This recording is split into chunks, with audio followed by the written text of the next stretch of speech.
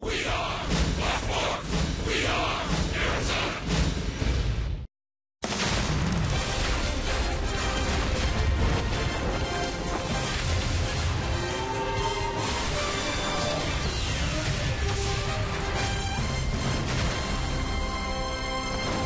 July in Arizona, nice and cool inside Chase Field, where this 10-game D-backs homestand continues with a special pitching matchup on this Wednesday night. Marlins ace Jose Fernandez, just his fourth start after Tommy John surgery. He faces rising D-backs lefty Robbie Ray. Good pitching matchup for you. This one should be fun. It's the Diamondbacks and the Marlins right here on Fox Sports Arizona. And good evening from Chase Field. Welcome to the broadcast. Steve with you. Bob Brenly along the way. This one is going to be fun. Bob, the Diamondbacks getting a look front and center at Jose Fernandez, one of the best young pitchers in baseball. Yeah, as he takes him out tonight, only 22 years old. He doesn't turn 23 till next week. Only his 40th major league start, but widely recognized as one of the most dominant pitchers in the game when he's on top of his game. And that game includes a fastball that approaches 100 miles an hour, nasty curveball, a really good straight changeup, and he's pitching to more contact this year. So all the pieces are there for Jose Fernandez. And he can hit a little bit as well in his first game back from Tommy John. He actually homered off the Giants' Matt Cain. For the Diamondbacks, it's the lefty Robbie Ray. And Robbie Ray really just needs to continue doing what he's been doing. He's been on a nice roll. He's only walked 3 batters in his last 4 starts. That's always a key for Robbie. If anything, maybe be a little more efficient with his pitches. Threw 99 in 5 innings last time out. Oh, a terrific pitching matchup here for you tonight. Jose Fernandez for the Marlins and Robbie Ray for the Diamondbacks. There they are getting ready for their start here tonight in the rubber game of this 3-game series. Well, the mystery is solved about tomorrow night in the opener against the Brewers. The Diamondbacks today named a starter for tomorrow night's game, and it's a young man who'll be making his major league debut tomorrow night. Details on that coming up.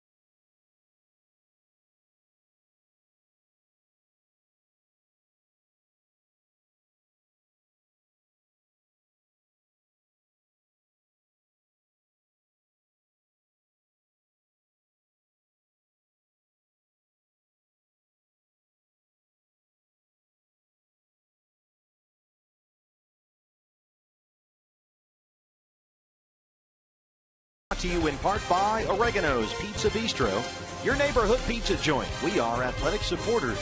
By Card Power from Arizona Federal Credit Union. Now that's the power of us. By Arizona Tire Pros. For the best selection of Continental and General brand tires, visit your local Arizona Tire Pros location today. And by Hayward Pool Products. For crystal clear pool water, choose the world's best-selling salt chlorination system, AquaRain. Welcome back to Chase Field. I'm Kate Longworth, getting you ready for this season finale between the Marlins and Diamondbacks. And with this series up for grabs, it's shaping up to be quite the pitching duel, we're thinking, here at Chase Field tonight, as the Marlins give the nod to Jose Fernandez and the Diamondbacks look to Robbie Ray to finish things off. But Diamondbacks also looking ahead to the next series, as they announce that Zach Godley will get the nod tomorrow against the Brewers. He will be making his major league debut, and the Diamondbacks have high expectations. We felt like this guy has kind of epitomized what we're trying to get through as an organization. He's a big competitor, and the way he pitches is kind of what we're looking for. He was a reliever when we traded for him from the Cubs, so he's being built up as a starter. So there is an issue whether, how many times he can start from here till October, you know what I mean? So we have to be careful with that. That would be the only thing I think he'll get this start and then his next one, and we'll see where we are. Godley was acquired from Chicago back in December of 2014, and in 17 games between single and double A, the right-hander posted a 9-4 record with a 2.72 ERA. Now, Chip Hale was a little secretive when it came to talking specifically about his minor league all-star stuff. After all, he's kind of a secret weapon, and he wants to keep the Brewers guessing tomorrow. But Chip's saying he has all the confidence, and Brewers probably going through the video right now, but Chip and the D-backs are ready for this. But first, they are ready for this series finale with the Marlins. Diamondbacks going out trying to take this series. We'll see how it all plays out. We're coming up with you, and first pitch on the other side.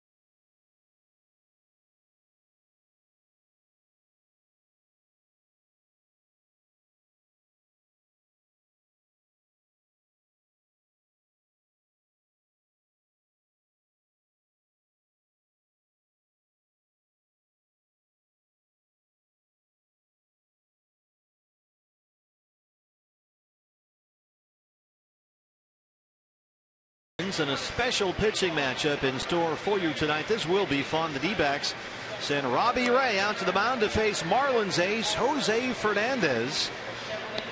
After the Diamondbacks won the opener on Monday, Miami a winner last night. And on the mound for the D-backs is your Arizona Ford starting pitcher, Robbie Ray. 23-year-old left-hander.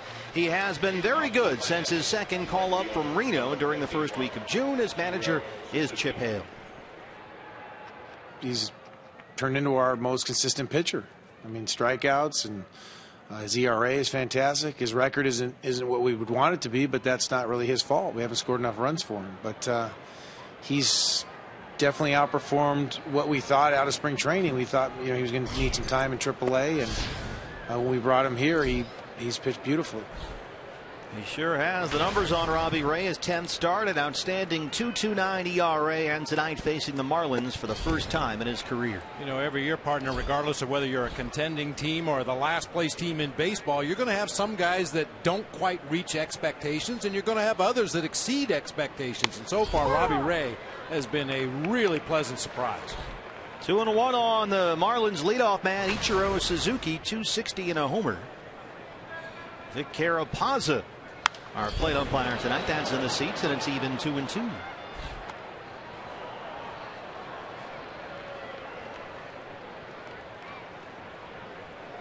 Ichiro 0 for 5 last night. That snapped a 7-game hitting streak. He is 1 for 8 in the series. And Robbie Ray strikes him out to open up the ball game. Good start for the Diamondbacks. This is the lineup for Dan Jennings, Miami Marlins. So Ichiro goes down on strikes to start this ball game. He'll be out in right field. Martin Prado at third base today. Christian Yelich in left. Actually, Martin Prado at second. Christian Yelich in left. Casey McGee at third base. Michael Morse over at first this afternoon. JT Realmuto behind the plate. Cole Gillespie in center field. Adeiny Echeverria at shortstop, and Jose Fernandez, the flamethrower, on the mound. Yeah, you have Prado at second and McGee at third. Here is Martin Prado, the former Diamondback, and he looks at strike one. Prado 275 and 4 home runs. And you may notice behind the plate the second major league start for rookie Oscar Hernandez, who is the catcher for Robbie Ray. Wellington Castillo came up with some calf tightness very late this afternoon, so just before the ball game, a lineup change for Chip Hale, and the rookie Hernandez is behind the plate. Right to Chris Owings. 2 up, 2 down. This is the defense around the Diamondback left-hander, our mid-first bank starting defense.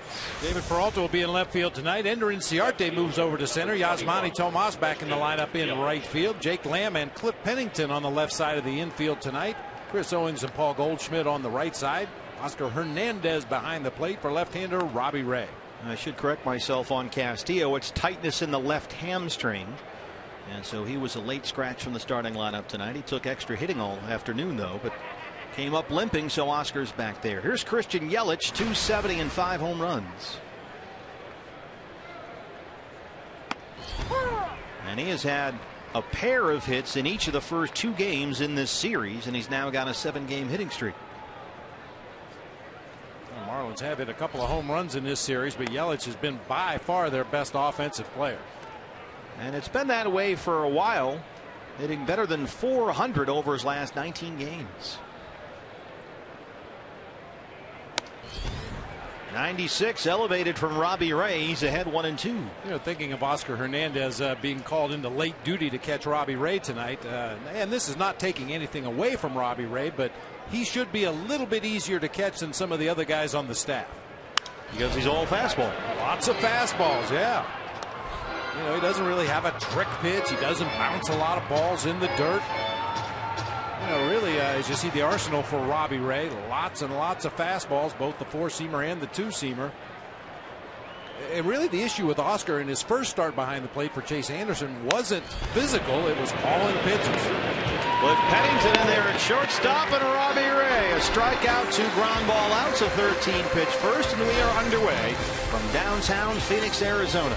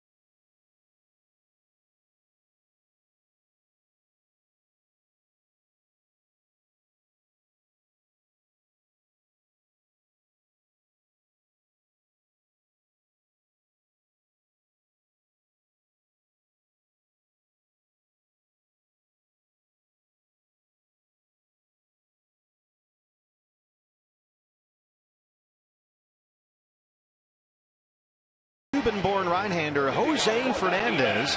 Just his 4th big league start since Tommy John surgery. One of the most exciting pitchers in the game. Here's Mark Grace. When he's got his A stuff, you better beat him 1-0. We're hoping he has his, we're hoping he has his C or D stuff, and we might get 2 or 3 runs. That's how good he is. So we have to have a really good outing from Robbie Ray, and we got to compete against this guy. This guy is a great competitor. He's young. He's feeling good about himself right now, and he should. I'd feel good about myself if I had the stuff he has.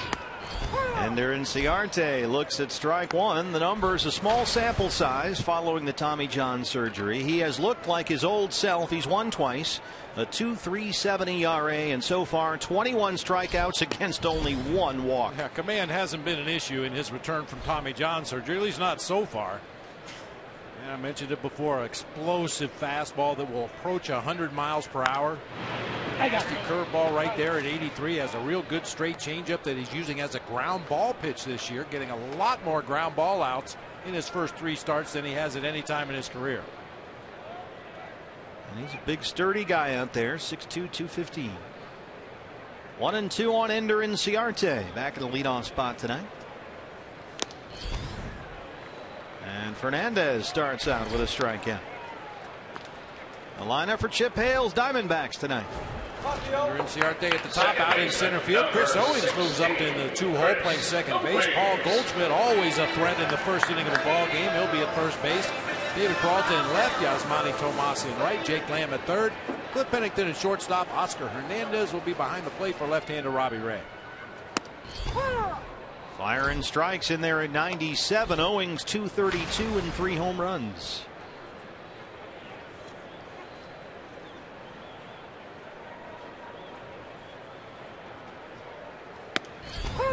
First got the start in the 2-hole last night. Went 0 for 4 with a pair of strikeouts. That one at 98 is in there, and he's quickly down 0-2.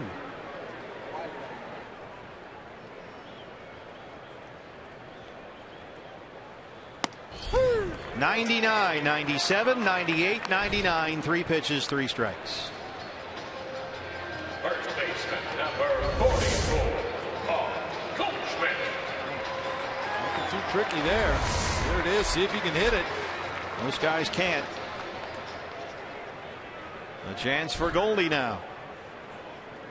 3 fastballs, all of them right around the edges of the strike zone. Nothing in the middle of the plate.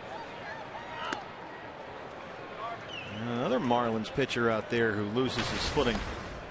341 batting average for Goldie, leads the National League. No major league player has more RBIs or bases on balls than Paul Goldschmidt, and it's 1-1. Slider, curveball, slider.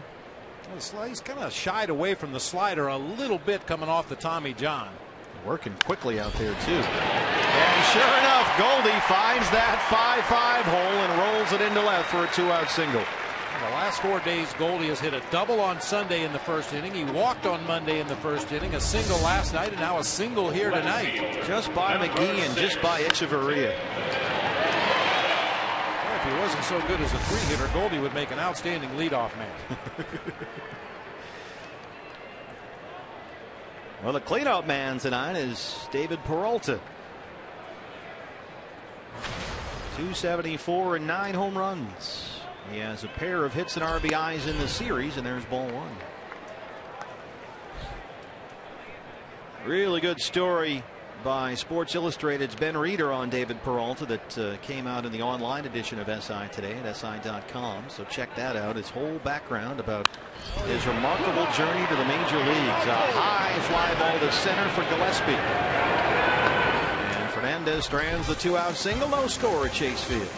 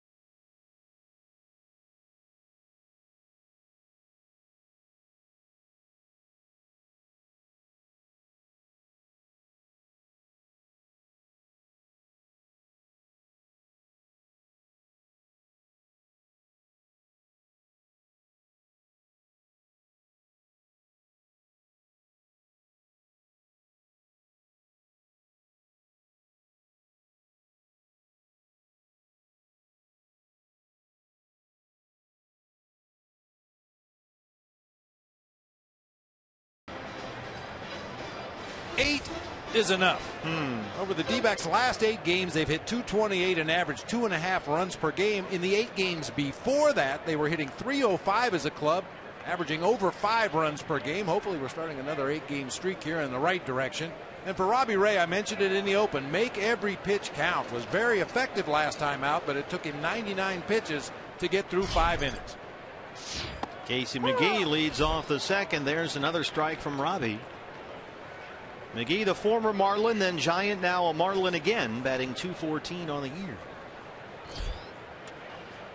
You went Dick Van Patten on the keys to the game. Well, the number 8 was just jumping off the stat sheet there. 8 is enough.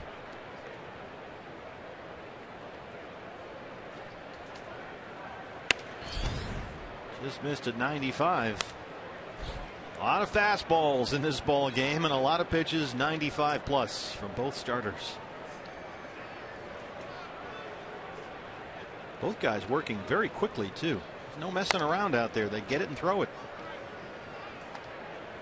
And Robbie's behind now, 3-1.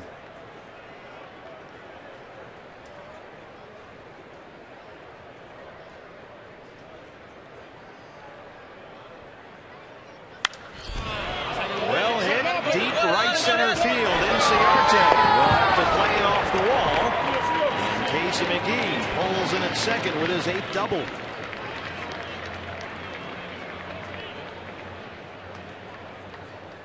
We know Robbie has a good fastball, but you don't want to put yourself in too many predictable counts against good big league hitters. Casey McGee started a little early there to make sure he get the barrel on that fastball and drives it out there just to the right of straightaway center field. You can see how much Oscar Hernandez had to move that glove up as Robbie Ray left it up, and McGee drilled it at 99 miles an hour off the bat. And here's big Michael Morse, who homered last night, 211 and now 4 home runs. A homer last night off Jeremy Hellickson to lead off the 7th inning, and that's his only hit of the series so far. Ball 1. Not getting on Vic Carapazza behind the plate. Not yet. But that 2-1 pitch should have been a strike. Count should have been 2-2 instead of 3-1 to Casey McGee. Now, those are the little things where one pitch makes so much difference in a ball game. I mean, you might go a week of games where the umpire will miss a call here or there, and it doesn't really affect the game or doesn't really affect a lot of at bats. But occasionally, it'll swing an at bat in the hitter's favor at absolutely the wrong time. Well, I got news about balls and strikes. We'll save it for a little bit, but I got news that you may break down and cry. You'll be so happy to hear this. There is some major umpire strike zone news coming. So I save it for an inning or two and give you a moment to prepare yourself emotionally. Wow, tension. You may weep on the air. Be so happy. 1-1. I'm ready to start crying right now. Once again, they look back, but they got those 2 middle infielders wide of the bag at second, so no one to throw it to.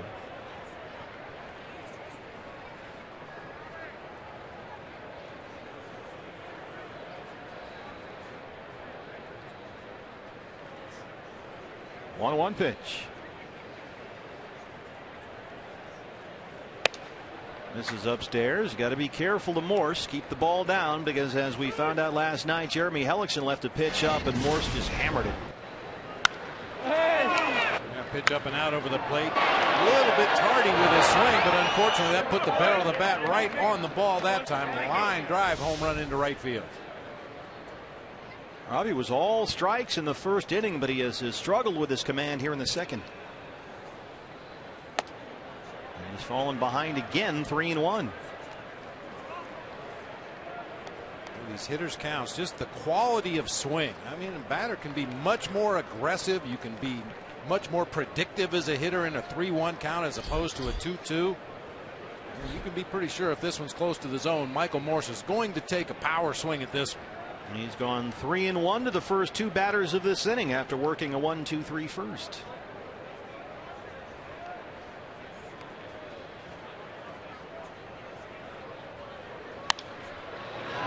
That's in the seats.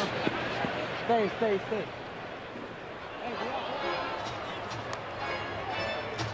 Mike Morse got off to a real slow start in Miami, and then, as he often does, he got hurt. Missed about 6 weeks with a bum finger. Lemonade, lemonade, like grandma made. Yum, yum, gotta get some.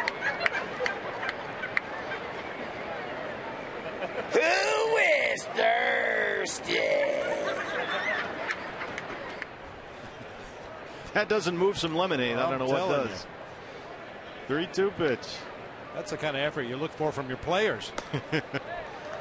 He's just lost the touch here after a tremendous, very efficient first inning, a strikeout and 2 ground balls, and now Robbie Ray is really struggling to throw strikes. A double and a walk to lead off the inning. Fans have heard me say this before. Occasionally a pitcher will get scared off of a pitch. I don't think that's necessarily the case with Robbie Ray here, but he did give up a blast on a 3-1 pitch to Casey McGee. He fell behind Morse 3-1, threw him a slider for a foul ball, and then missed with a slider on the full count pitch. 11 pitches in this inning so far, 7 balls, and he's yet to record an out. And here's the catcher, JT Realmuto. McGee, the runner at second, Morse at first.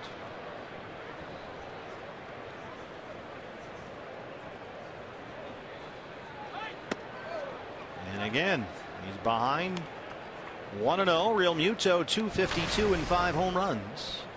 A double and a single last night. I like the location. Yeah. Like it might have nipped the bottom of the zone right there. See Oscar snatched that glove up.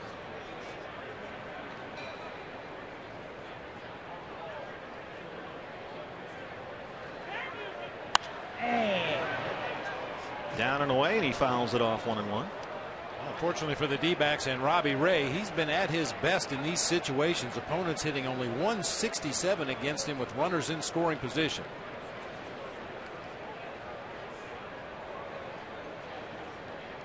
And that's a pretty good sample size. 7 for 42.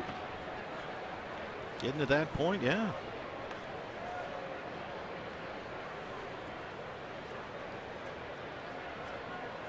One pitch. Here at Potts Grant's time. Robbie Ray in his last start Friday against the Giants, 2 runs in 5 innings. He did not walk a batter, had excellent command in that ball game, and had a career high 8 strikeouts. 72 of his 99 pitches in that last start went for strikes. He has not been as sharp so far here tonight. That's in the seats, and it's 1-2. And Robbie said he's getting a little more comfortable being less reliant on that fastball. It's still mostly fastball, as we showed you earlier. A little over 70% of the time, but he says he's mixing in the slider and the changeup more. And it's working for him as long as he's keeping it down. Can't let that creep up there.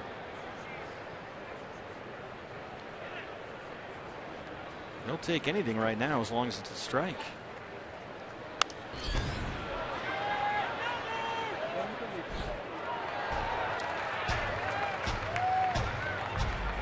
Realmuto's been on a nice run at the plate lately. He's hit safely in 4 straight games, 12 of his last 15.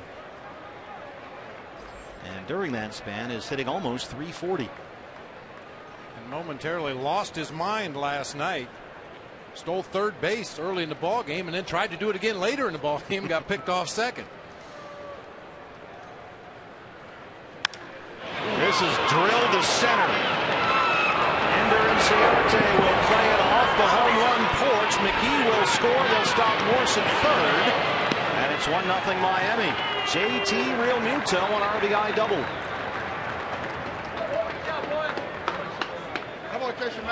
And that just missed a home run. Well, really well struck balls in this inning. First McGee's to the right of center field, and then Realmuto to the left of center field. Fortunately hit the facing of that home run porch and stayed in play. Mike Harkey.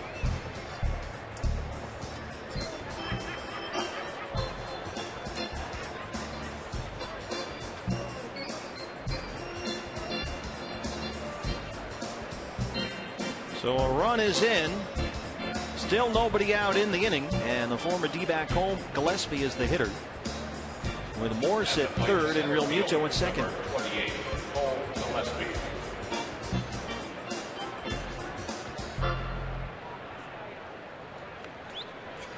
Gillespie just over 330 with a home run. He is hitless in the series so far, 0 for 5.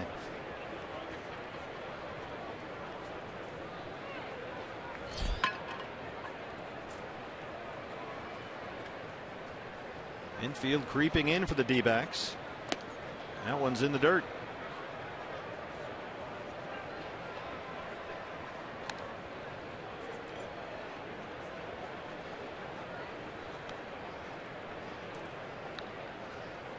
Gillespie last 7 hitting .385.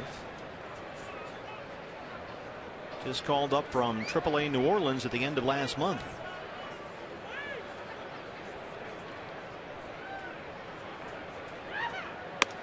That's in there for a strike at 92.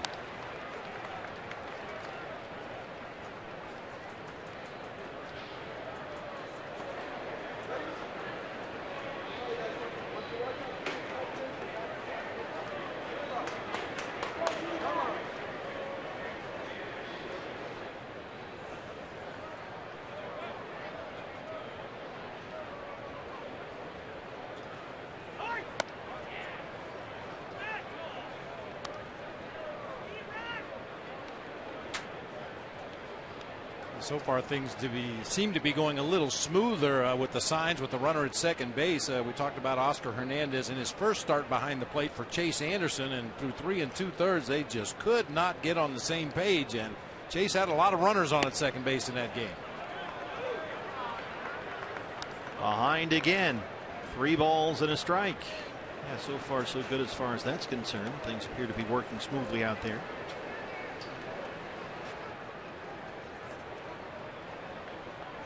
He's faced 7 batters so far and thrown first pitch strikes to only 3 of them. Fly ball out to Yasmani Tomas. Morse is at third. And here he comes. The throw from Tomas is cut off. Real Muto advances, and it's 2-0 Miami. RBI for Cole Gillespie.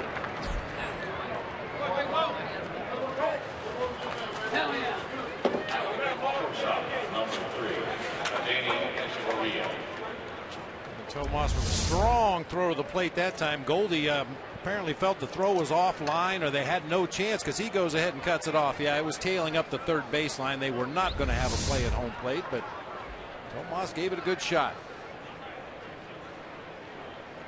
So now with 1 out, Real Muto is at third, and it's the shortstop, Adeiny Echeverria. 280 and 4 home runs. That OPS keeps going up each season as he becomes more and more of a hitter up there to go along with a tremendous glove at short. He has a pair of hits in the series, both coming last night. He drove in a run.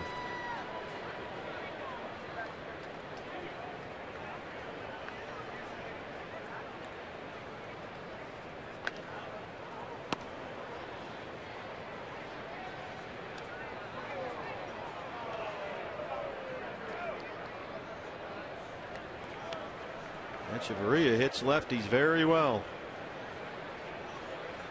Better even than that guy. 1-1 pitch.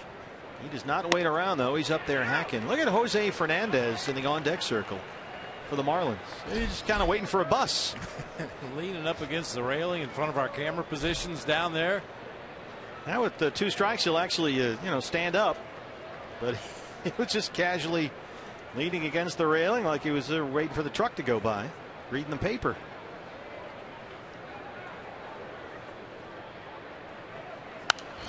That's in the seats. We saw him go back to his own dugout there to talk to the skipper. A lot of times you can go ahead and tell the pitcher, hey, listen, if you get a base hit here driving the run and Echeverria's on first base, go ahead and put down a sac bunt. And you have a sign to your third base coach. He knows what he's doing. You don't even need to put a sign on. I've already told him what I want him to do. There he goes again. Just let me know. I'll be over here. Called strike 3. Rings up Echeverria. Second strikeout for Robbie Ray. Well, as we mentioned, Jose Fernandez is a hitter. He made a return from Tommy John surgery 3 starts ago, and in his first game back, he homered off Matt Cain. This was July 2nd. That's out to the Clevelander. A little bit of a pose there at home plate after that home run. You think he might have learned his lesson after doing that against the Braves and starting a bench clear. Yep. This one's coming back to us.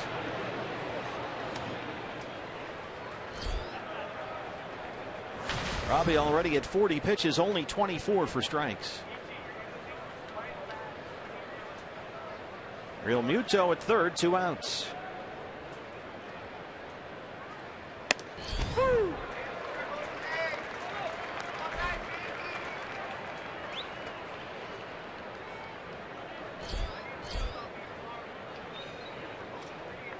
Laboring here.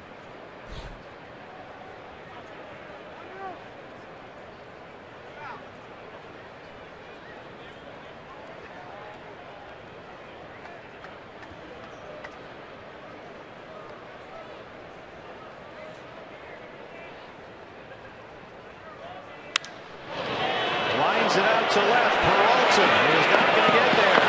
That's a fair ball. It's off the wall of the bullpen. Real Muto scores. And Jose Fernandez continues as a run producer. The RBI double makes it 3-0 Marlins.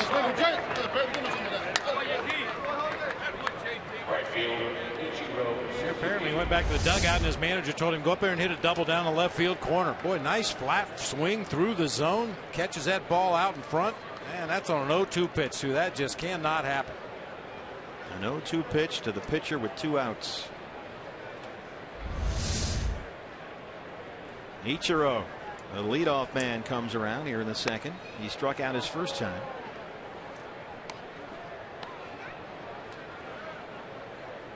Conference time again with Oscar Hernandez, the rookie catcher.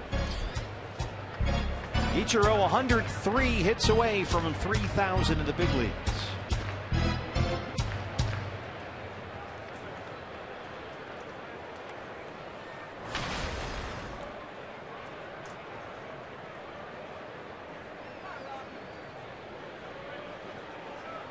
Marlins with 3 doubles and a walk in this inning.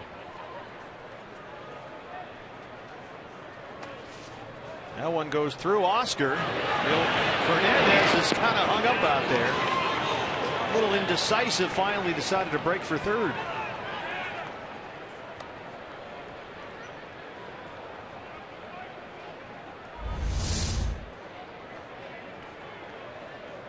Kind of pulled that ball over into the right-handed batter's box there. Maybe a little more movement than Oscar was anticipating. Pass ball charged to the rookie catcher.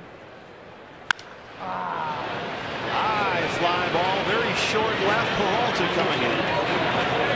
He's got it. And the second inning finally ends for Robbie Ray, but the Marlins get 3 to take a 3-0 lead.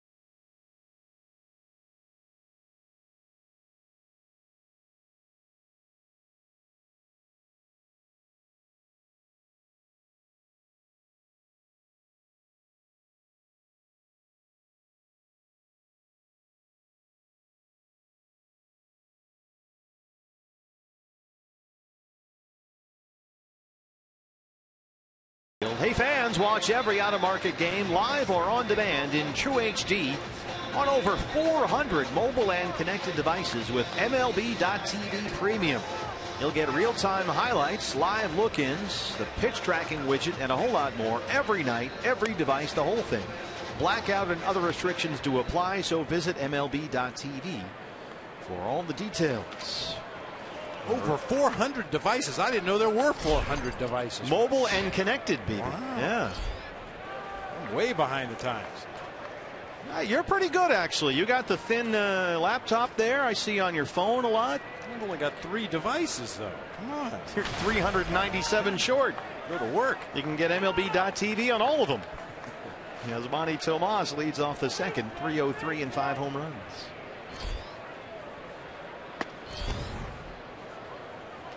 That may have been the worst half inning of Robbie Ray's season. Yeah, it really was. I mean, you said laboring, and that's exactly the word that jumps to mind. The way he was just missing the strike zone, falling behind in the count, and then having to move one.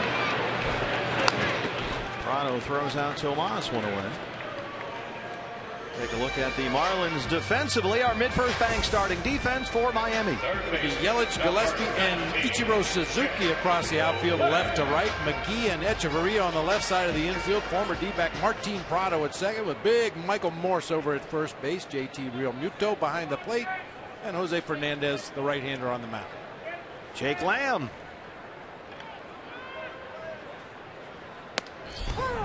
97. Just fires away one after the other. Lamb, 273 and 2 homers. 0 for 4 with a pair of strikeouts last night.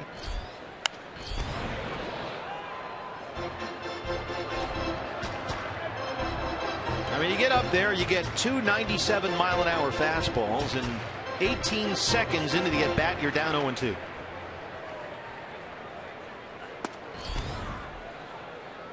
This guy is no picnic. I mean, that's not even fair. And that's after the elbow surgery. What they put in there?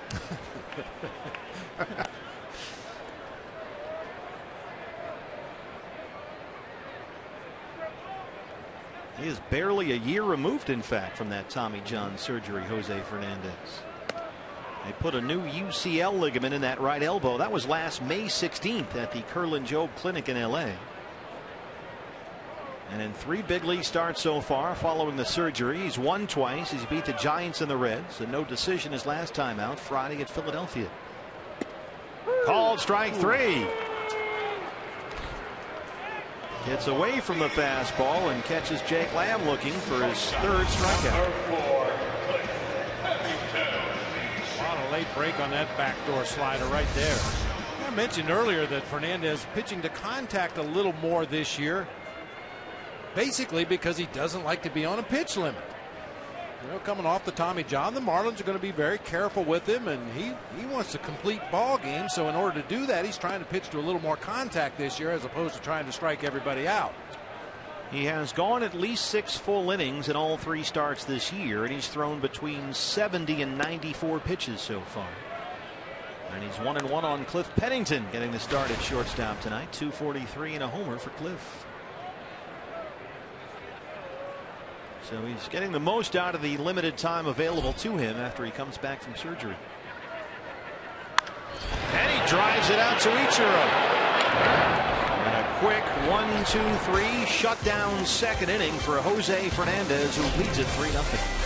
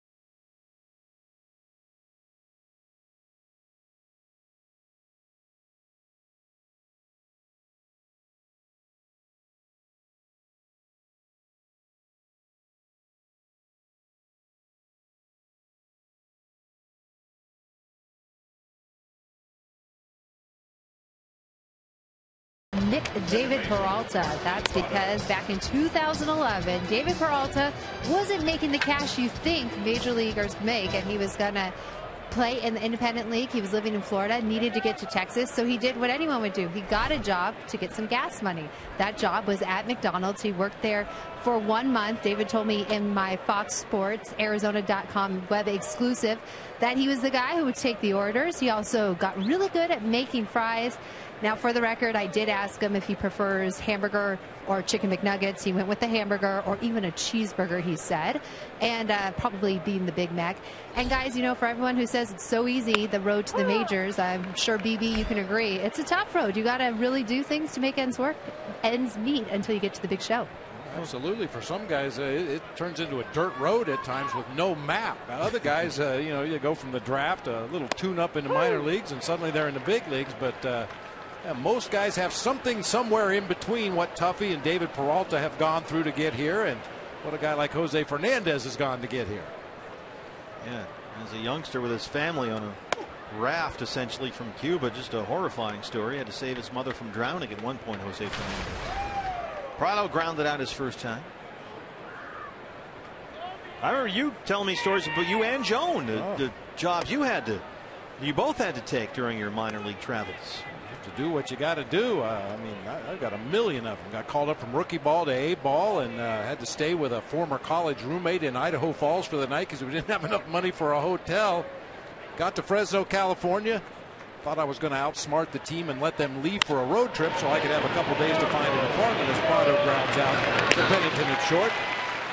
Yeah, so we arrived in Fresno about 8 o'clock in the morning, and I looked at the schedule. The team's playing in San Jose tonight, so if we stall long enough, they'll be gone already. That'll give us a day to find an apartment, and then I'll go join the team tomorrow. Well, we pull in the parking lot in Fresno at the ballpark, and the bus is just pulling out of the gate. So the bussy stopped. I got out of the car, grabbed my duffel bag, threw it underneath the bus, and got on. And bye, honey. She didn't know a soul, didn't know a person in Fresno, California. It's not like you just call her cell. I mean, this is what, 1940? No, I'm kidding. But I mean, yeah, I mean, no phones. Call, you know, leave a number at the YMCA. I mean, how do you find her? Well, fortunately, there was a representative of the ball club that was there on the travel day, and you know, kind of hooked her up with the trainer's wife, who pointed her in the right direction. A realtor that helped some of the other guys find apartments, and you know, by the time I got back from the road trip, she was all moved into the apartment. And hi, honey, I'm home. Slow roller to Owens. I mean, Joan's a trooper. She deserves a Medal of Honor for what she's been through. Another time I was playing in Shreveport, Louisiana. We were actually on a road trip. This was only like 10 days, maybe 2 weeks into the season, and we were in Jackson, Mississippi when I got the call to come here to Phoenix, as a matter of fact, to AAA. And they gave me a bus ticket from Jackson, Mississippi to Shreveport, Louisiana at midnight. That was a fun ride. Got back to Shreveport, packed a suitcase, went to the airport. Once again, bye, honey. And she was left to pack up the apartment, load up the van, drive cross country by herself to meet me here in Phoenix. Wow. And believe me, I'm not bragging about these stories, but there's a million of them. You look in both these dugouts, and guys have gone through similar things, and the wives and girlfriends have kind of been left to clean up the mess as guys either move up or move down the ladder. Boy, Robbie Ray really not happy with himself out there. You could clearly see him frustrated. I hope it's frustration, not an injury. Watch the reaction here. That's pulled foul. Now that's the kind of reaction you do keep an eye on, because you know, in the dugout you're not sure. Did he tweak something, or is he just upset? That was pretty demonstrative.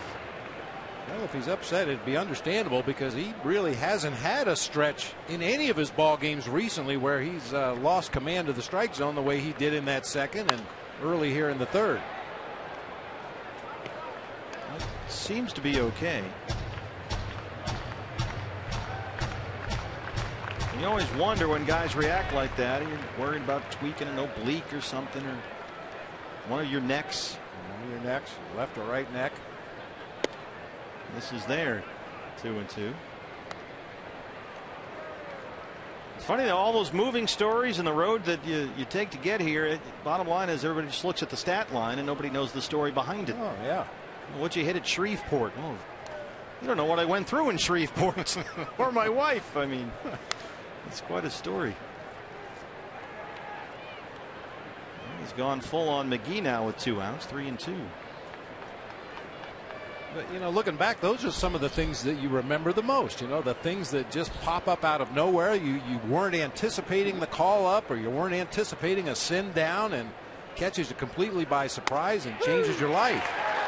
Casey McGee caught by surprise right there. Third strikeout for Robbie Ray, who bounces back with a 1-2-3 third.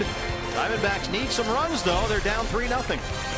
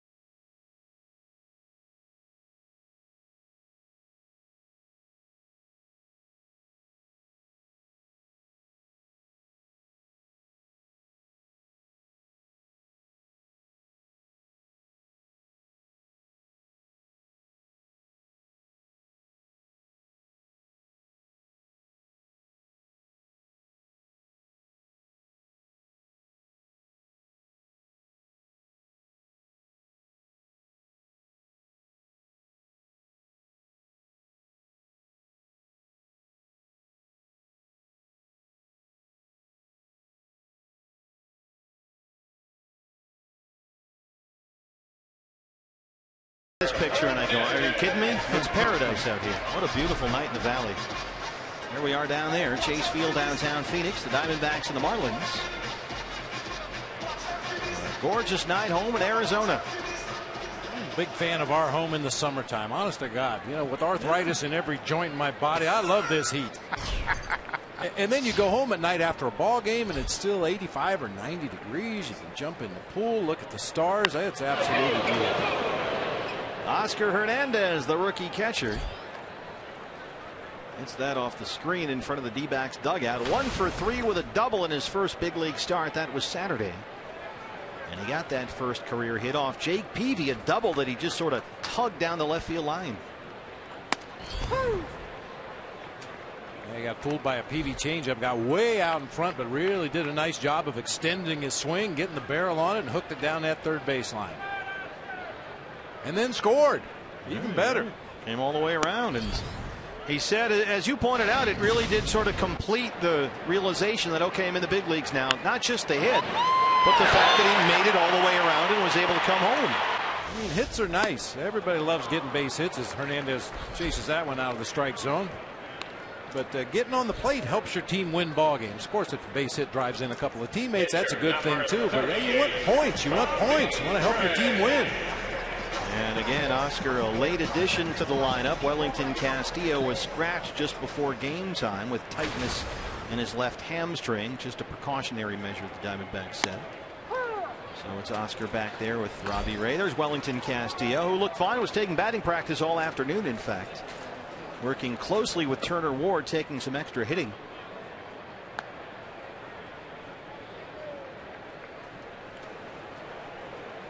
As the strikeouts for Welly been piling up a bit lately. And so they're trying to get him fixed. Ray down 1 and 2. Castillo has actually punched out 10 times in his last 17 at bats, so he's been a free swinger up there. Robbie Ray looks at strike 3. Now 5 strikeouts already through 2 2/3 for Jose Fernandez. He's retired 6 in a row. Now, Bob, I know they told you before the ball game, but after this final out, you're done. Huh? Yeah, you're going next door to work with the great Rich Walsh. There they are, Marlins TV, and Tommy Hutton is coming over here to replace you. It's 1 inning, but if it goes well, I can't make any promises. Pack my cabana wear. Have Joan pack everything up again, honey, and head for Miami. We're going to Miami. No, we're not going to lose you that easy, that's for sure. Inciarte flies out to center. There's Gillespie. So Bob Brenly goes to the Marlins TV side. It's the announcer swap. And here's what's next, brought to you by CenturyLink. We're going to grill Tommy Hutton about Carter Capps and that illegal motion. So Tommy better have his act together because he's about to get hammered.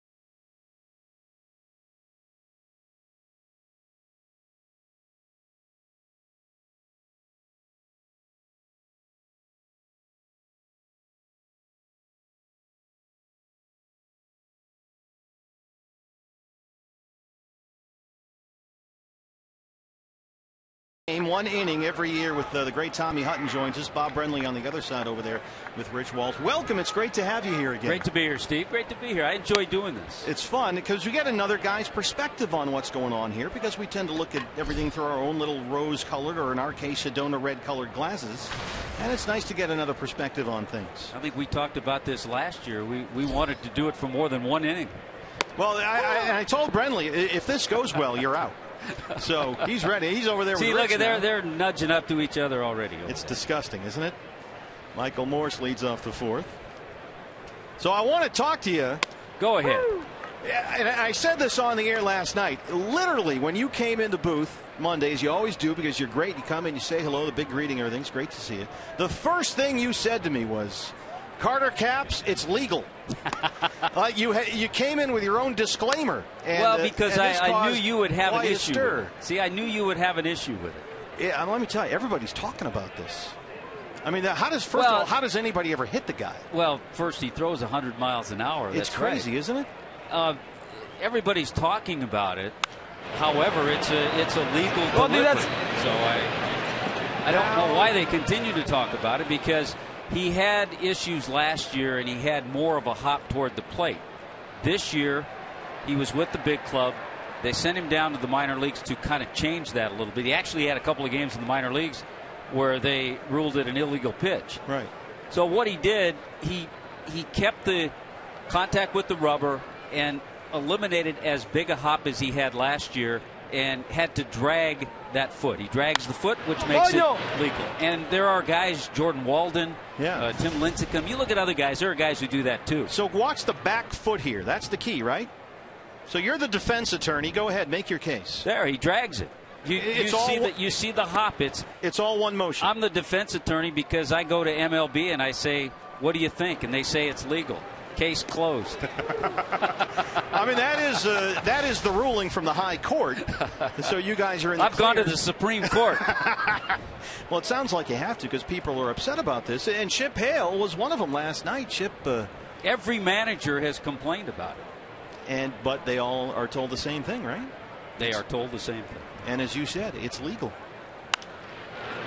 The other thing about that, Steve, is that right now the Marlins are 39-55. So how good can the guy be? Yeah, what harm can it do right now? He is unbelievable. A lot of people said, why doesn't he close? Why doesn't he close? Well, number one, A.J. Ramos done a great job. Yeah, he had the blown save Sunday, but other than that, he's been really good. He has. He's had 2 blown saves. He's been terrific. Let's hear from Chip Hale. Now, this was Chip after the game when Carter Capps pitched.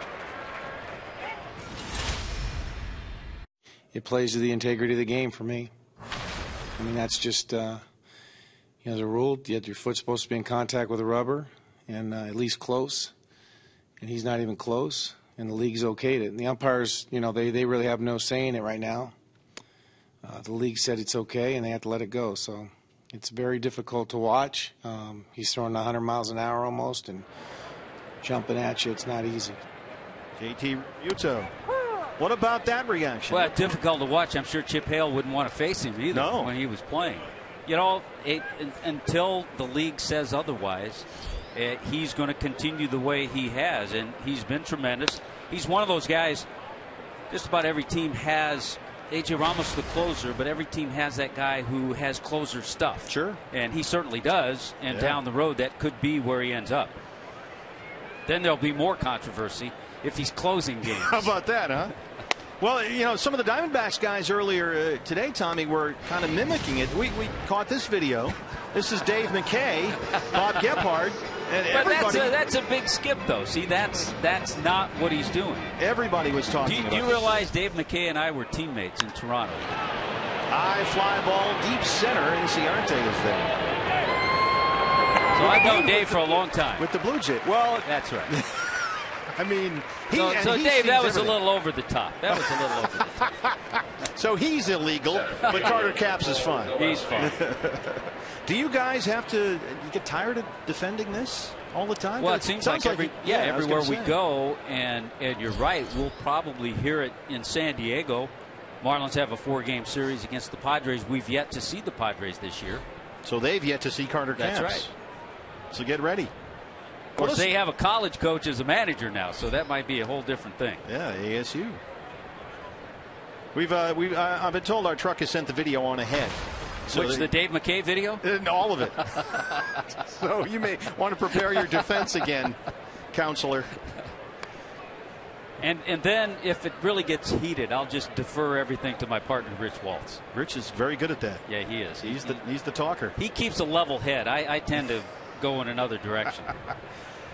Well, we wanted to get your take on it because, as you said, it was such a hot topic today all over the valley. People were talking about it on the radio here at the ballpark. You know what? Last year, when it was more exaggerated, there weren't as many complaints because he wasn't as successful. It's funny how those two things always go together, right? When he went to the minor leagues and got a slider to go along with it, which he now can throw for a strike all the time, now that he's become successful, it's a story.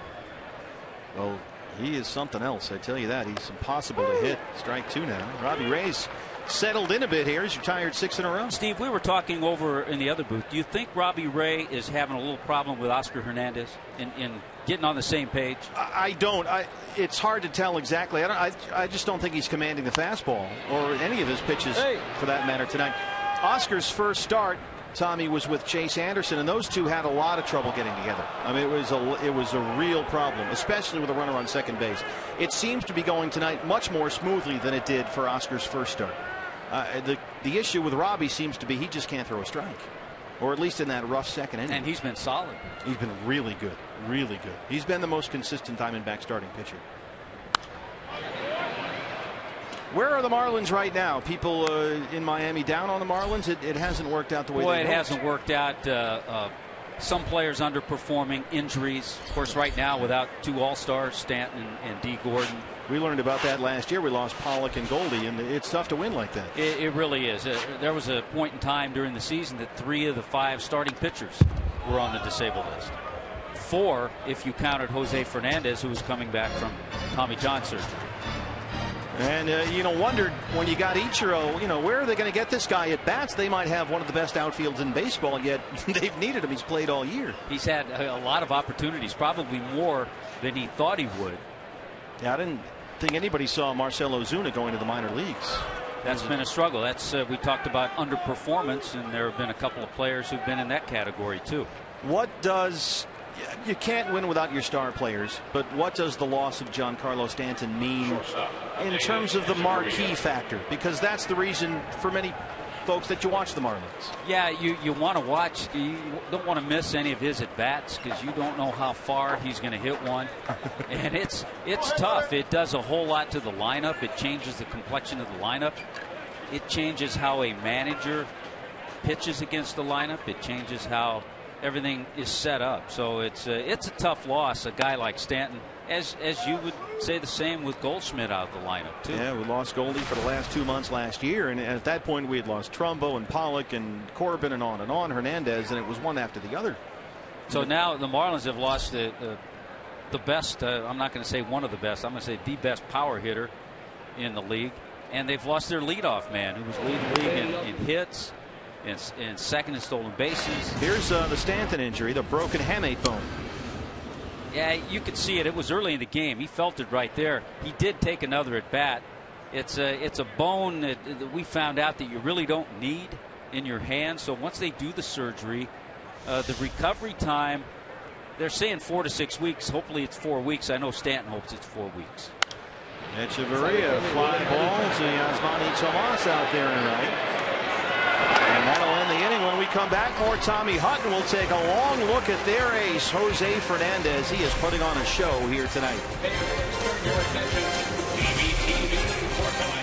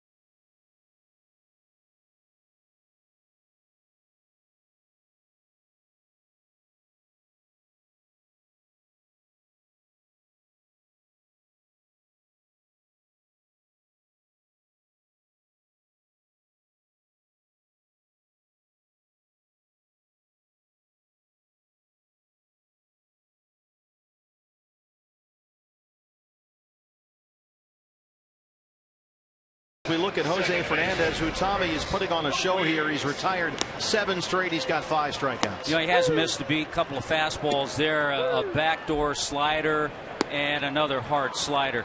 He has not, Steve, missed a beat since returning from Tommy John. This is 4th start. It's amazing, isn't it? And it was only basically a calendar year for him. I mean, we look at Matt Harvey, it's 18 months. Patrick Corbin, it's 16 months.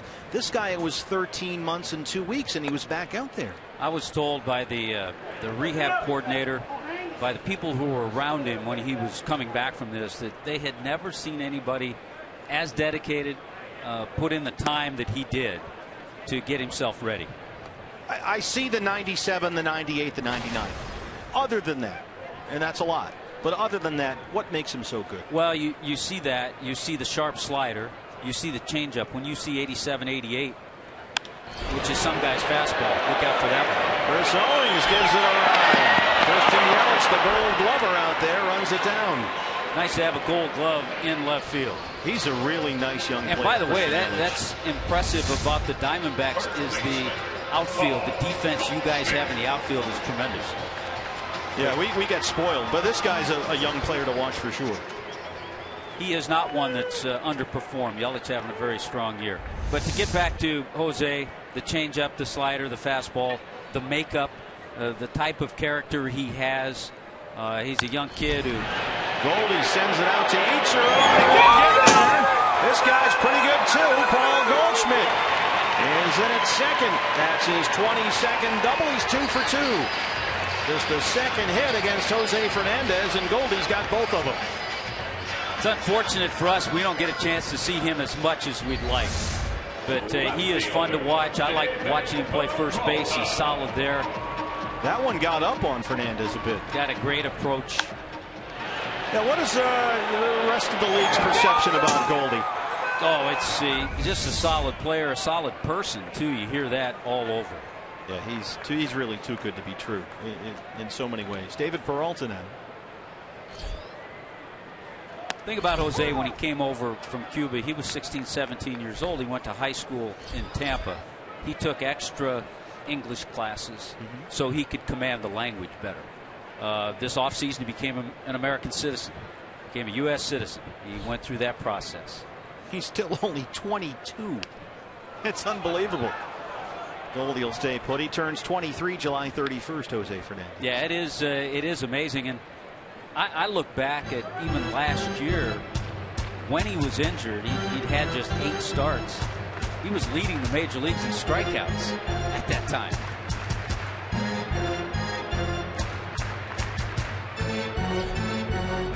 Yeah, he was an all-star 2 years ago, Rookie of the Year, finished 3rd in the Cy Young voting at the age of 20, 12-6 with a 2.19. And then last year 4-2 in only 8 starts, was shut down after his last start May 9th, and then the Tommy John surgery about a week later. And here he is basically a year later back, and it's like he hasn't skipped a beat. 6 strikeouts now.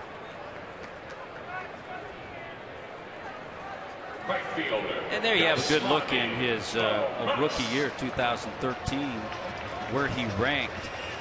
The whip, look at that, 3rd, strikeouts for 9 innings, just tremendous. That's why he was Rookie of the Year. I mean, and he's so efficient. He's got tonight 2 3-pitch strikeouts and 3 4-pitch strikeouts. He doesn't just strike you out, he does it in 3 or 4 pitches. I was telling your partner before the game, he's so sharp beyond his years that he wants to get early outs. He doesn't want to waste a lot of pitches. He'll take a few ground ball outs because he knows he's on a pitch limit. He knows what the organization is doing with him, and he wants to go as deep as he can into ball games. 40 pitches, 29 strikes. Yeah, 2 6-inning starts and 1 7-inning start. And he could have gone more his last outing in Philadelphia. He only threw 70 pitches in 6 innings. I mean, he is the complete package. He reminds me, and I hear this all the time, this isn't me talking, it's just one thing I hear, and then you watch him pitch and you get it, of a young King Felix. Same kind of build, same kind of stuff, Felix Hernandez. That's a good comparison. Things have worked out pretty good for him, too. I think so, yeah. Going to get a look at Felix Hernandez next week. We go to Seattle. So this will be good practice. Beautiful ballpark, too. The amazing thing about Jose, and it'll probably even out a little bit, but so far in his early young career, he's 14-0 at home. I saw that. It's amazing. He's yet to lose at home. Tomas over the glove of Morse at first. This is going to get Goldie home, and the Diamondbacks are on the board.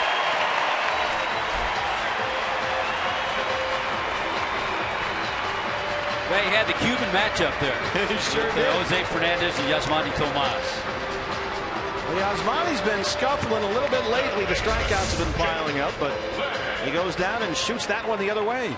Boy, he's got a solid swing.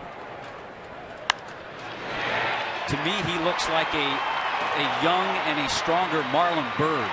That's a good call. Same kind of build. Yeah. Yeah, really strong arms and hands. There's Jake Lamb.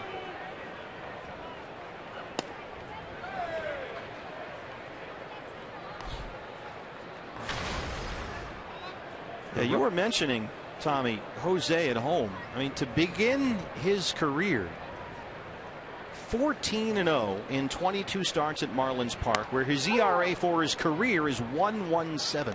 Yeah, his ERA at home is Zach Greinke-like. That's amazing. I mean, that is a major league record for most consecutive home starts without a loss to start your career. And he pitched a pretty good game here in 2013. He lost. I was watching that game, yeah. But he went 7 1/3, gave up just 3 hits, a couple of runs.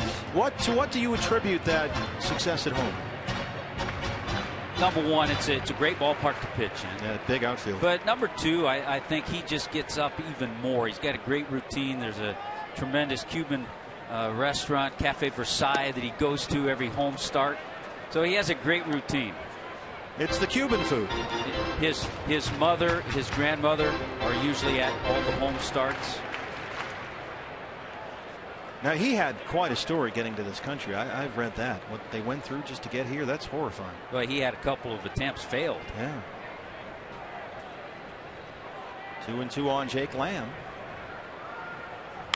So you guys going to start selling off pieces here? They're going to move Latos. They're going to move Herron. You know, if anybody is moved, I would guess one of those veteran pitchers, because pitching is in such need around baseball, and guys, certainly the way Latos pitched last night. Herron has been their most consistent pitcher all year. Jake Lamb drives that one deep to right center. Gillespie on the run, won't get there, and here comes Big Yasmani. Jake Lamb headed for third, and he's in there with an RBI triple. Diamondbacks coming back on the kid.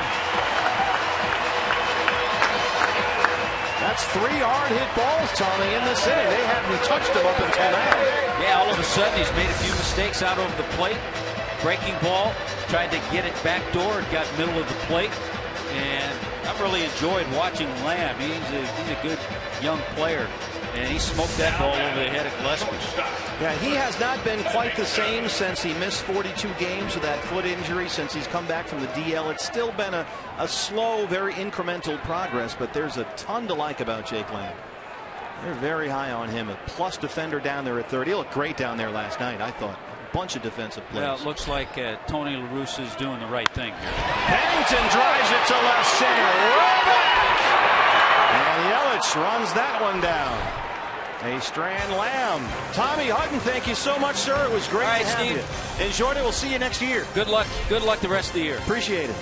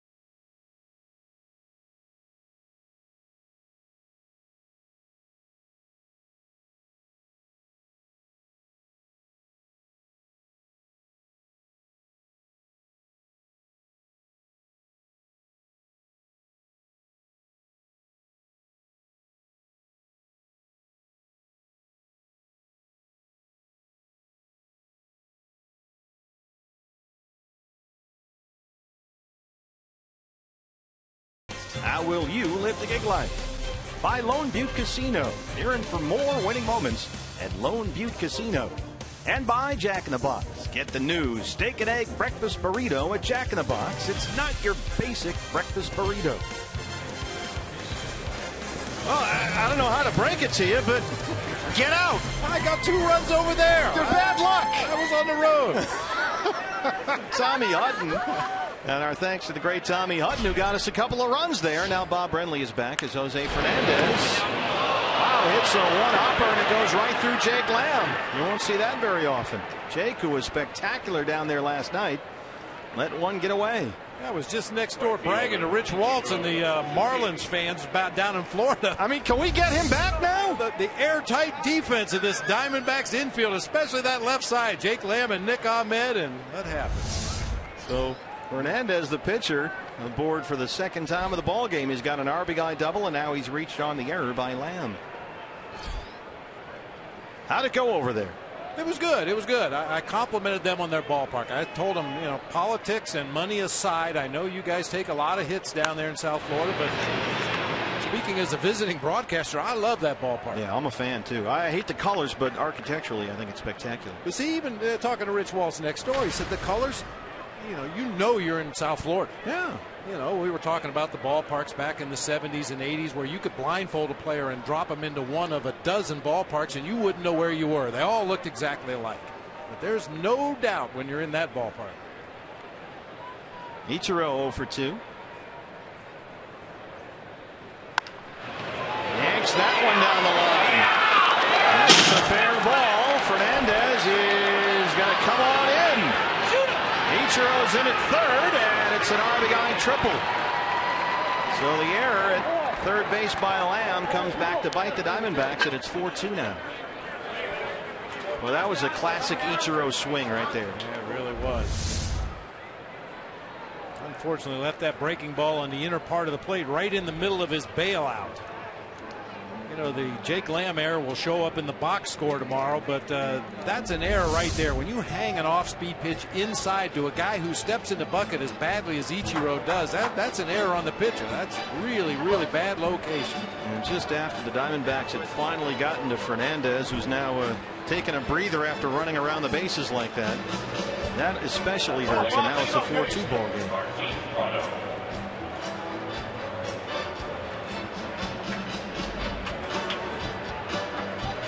He's the franchise. You got to keep him comfortable and happy. So now Robbie Ray's down 4-2. Nobody out. He's got a runner at third, and it's Prado's 0 for 2. And if the Marlins don't get him, the pitch count probably will. His next delivery would be number 88 on the ball game. Looks like Matt Stites is getting loose down in the Diamondback bullpen.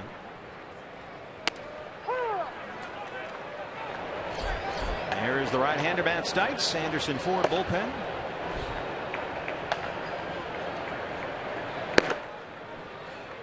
And something we saw early in this season, not only from Robbie Ray, but pretty much the entire pitching staff. The foul balls has reared its ugly head again tonight. 17 foul balls already against Robbie Ray. 9 of those coming with 2 strikes on the hitter. He has struggled this year at times to put guys away when he's ahead in 2 strike counts. It's been an ongoing theme. Yeah, there's really been only 2 pitches in the ball game that the Marlins swung at and missed completely.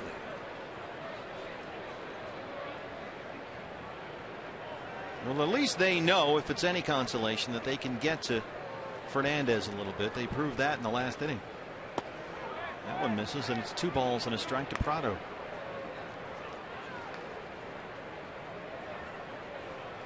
.90 pitches, only 54 for strikes.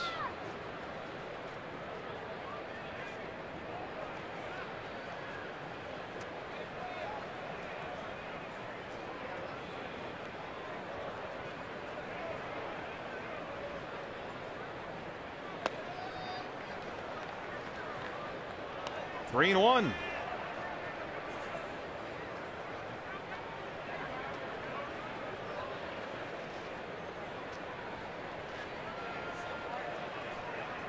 Poor Marlins guys, they're always being asked to defend their ballpark, their pitcher, their ownership.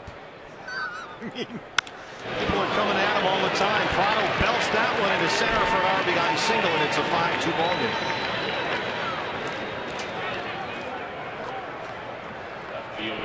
Prado's second hit in the series. Chip Hale. So the Marlins on their way out after tonight. We take a look at our Chevron upcoming pitching matchup. The Brewers are in for the first of 4 tomorrow. Mike Fiers for Milwaukee, and rookie Zach Godley in his major league debut just called up from AA Mobile. He spent most of this season at A Visalia. So he's had only 3 appearances for the Diamondbacks over the A-ball level, but tomorrow night he's the guy. Christian Yelich.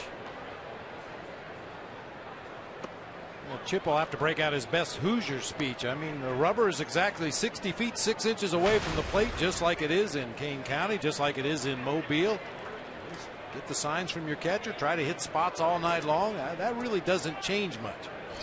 If you allow it to, if you look at the hitter and say, wow, it's Aramis Ramirez. That's when you could possibly get in trouble. Double play ball here. Pennington always. Yelich, who runs really well, is out at first, 2 down. Take a look at Zach Godley. From this video, Bob, you like what you see. Look at the movement on these pitches. I don't know what it is. I mean, that was a little cutter right there, but that particular pitch, you'll see him drop it in there time and time again. I'm not sure what it is, but it's filthy. I mean, that's just dropping off the table right there. And again, 8-3 at Visalia with an outstanding 2.27 ERA in the Cal League. 1-1 in 3 starts with AA Mobile. Zach Godley, who they acquired from the Cubs in the Miguel Montero deal this winter, will make his major league debut tomorrow against the Brewers. Here's Casey McGee, a former Brewer.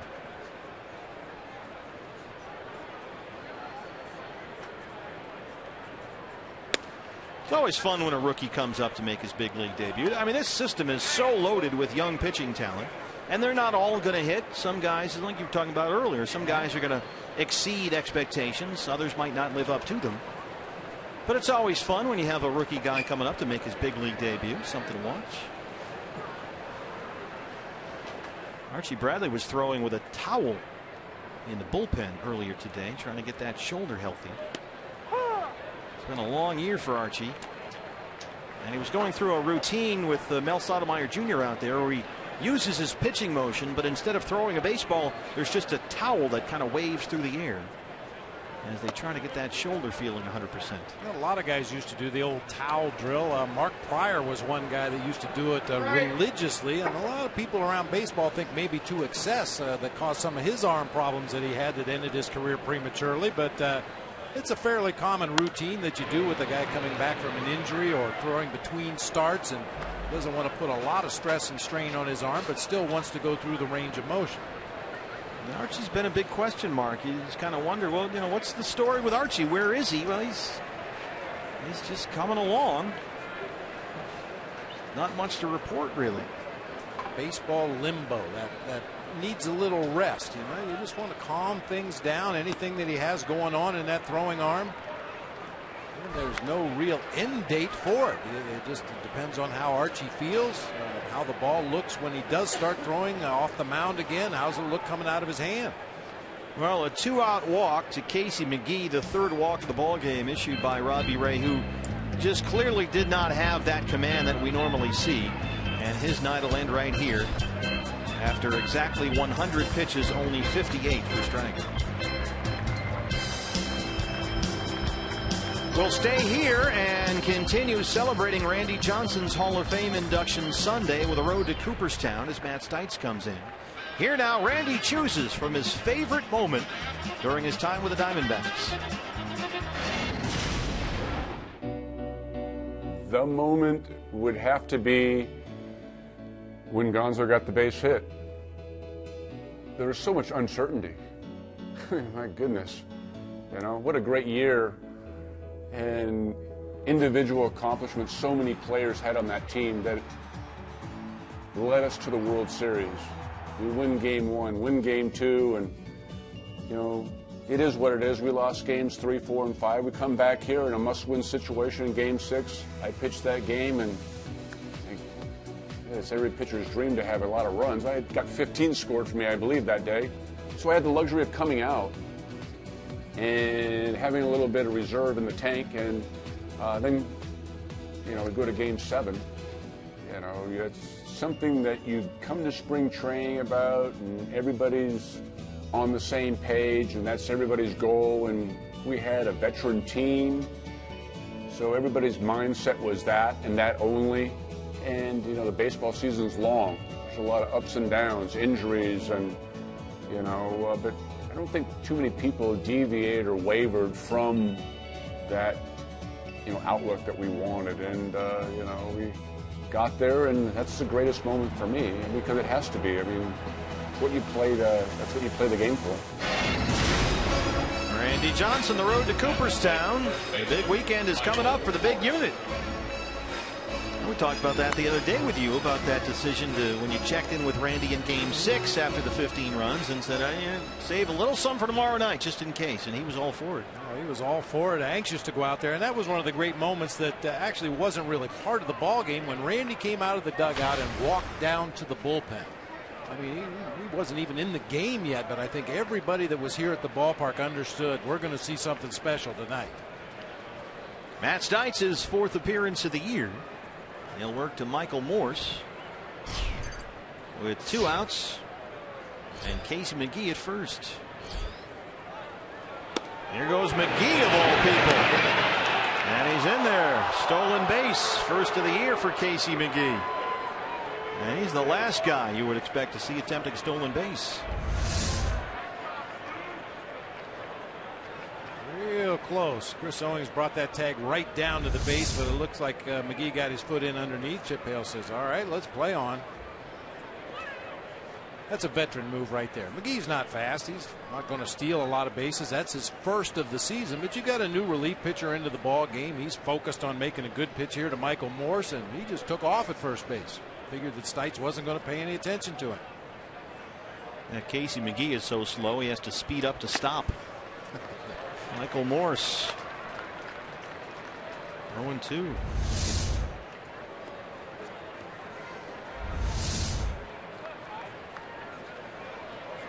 A view from the press box here at Chase Field. The esteemed members of the Fourth Estate covering the ball game.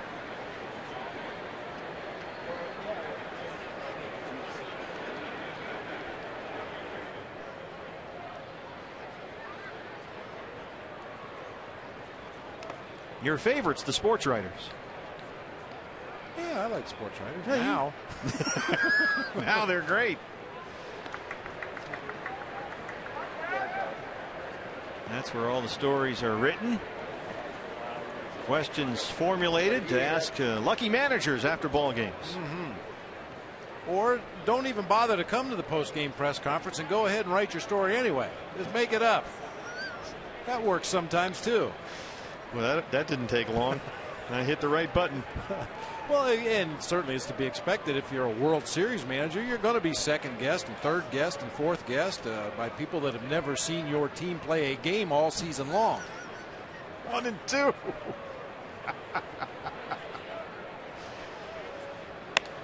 Called strike 3. That's Stites. Good pitch. He rings up Morris, but the Marlins get 2 more. They lead it 5-2.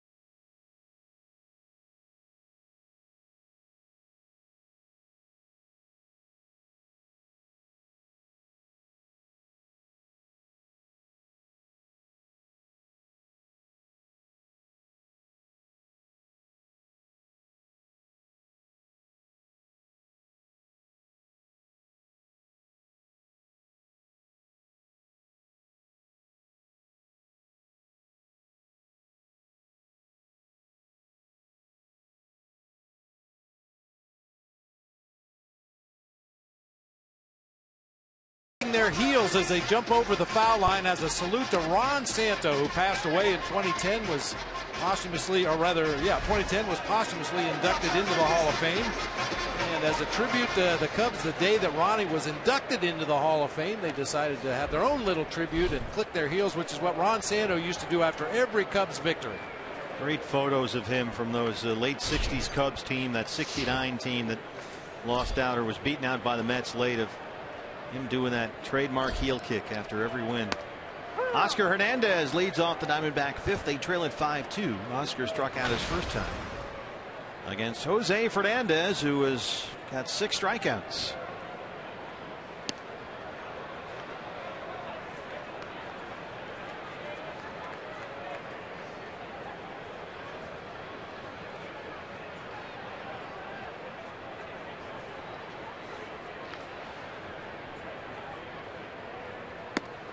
Make it 7. And now Nick Ahmed will hit for the pitcher, Matt Stites. That's a deflector shield slider. It almost looks like it hits something and changes direction when it gets up there to the plate. That's his third 3-pitch strikeout in the game. He's got 3 4-pitch punch outs and 1 6-pitch strikeout. So Ahmed hits for Stites. Nick not in the starting lineup tonight. He's got 1 hit in the series. That was his triple in Monday night series opener. 232 on the year and 6 home runs.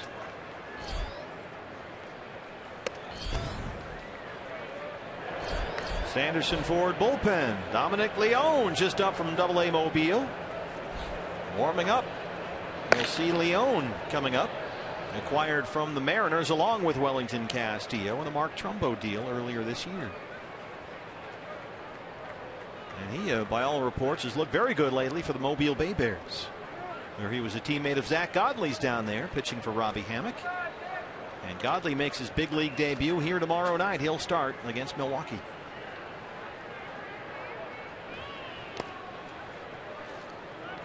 Wondering why Nick didn't start the ball game. Well, he's struggling a little bit right now at the plate. He's stuck in a 2 for 26. So a night off. Cliff Pennington is in at shortstop.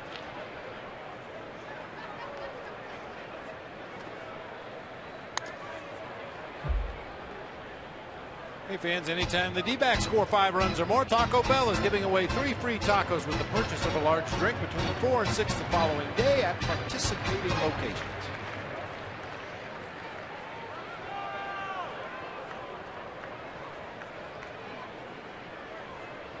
Boy, Fernandez has been really efficient. 55 pitches, 41 strikes, and now 8 strikeouts.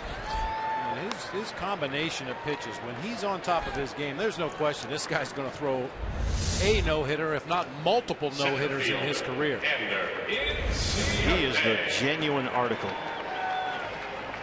Ender Inciarte 0 for 2. He struck out and fly out. Jose Fernandez. Speaking of genuine articles, churro dog time. That's like 1 billion calories right there. Give me 2 of them. To go.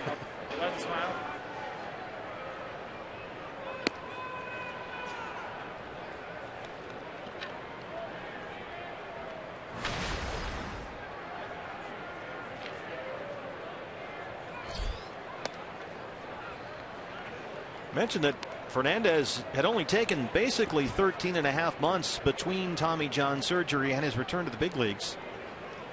It's quite a contrast, and Tommy Hutton talked to us about that. They have been amazed, or were amazed, by his commitment to his rehab program, which seemed to accelerate the timetable a bit. Dan Jennings was talking about that, the effort that Fernandez put into his rehab routine. And Jennings had said he'd never seen anyone go about it any harder than Fernandez did. So 13 months and 2 weeks later, he was back in the big leagues, 3-1. Only the second 3-ball count in the game for Jose Fernandez. Just been filling up that strike zone.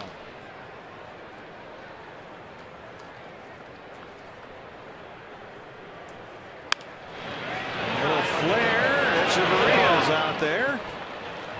And Fernandez works a 1-2-3 fifth. He's got a 5-2 lead.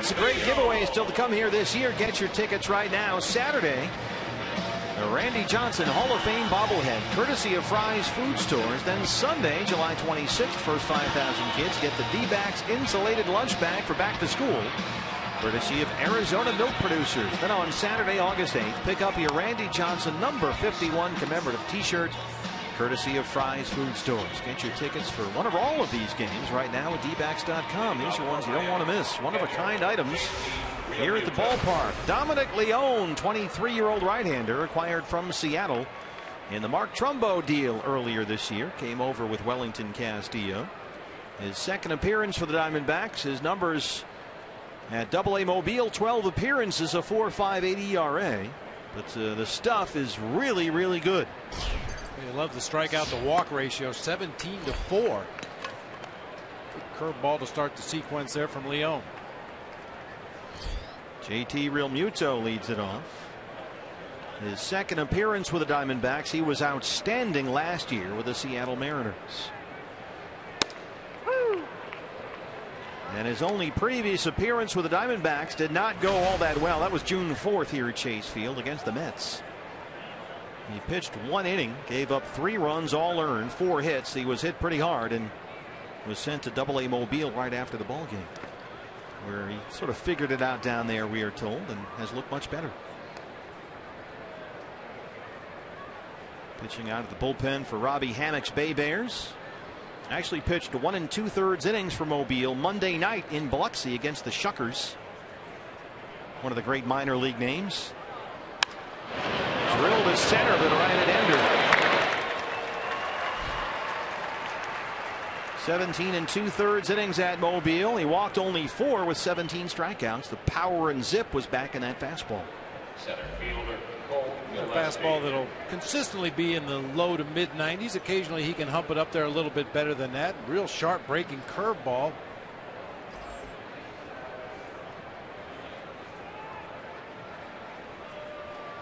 Cole Gillespie. He's got an RBI sac fly and a walk. So this is his first at bat. Leone, a very live arm, had command issues with Seattle earlier this year. They kind of gave up on him a little bit. More walks than strikeouts. After he was just terrific last year. But a lot of the Mariners people believe that he has got the stuff to be a back end bullpen arm with closer stuff. So here's a young guy, very high upside, high ceiling. Only 23 years old. He'll be 24 in October.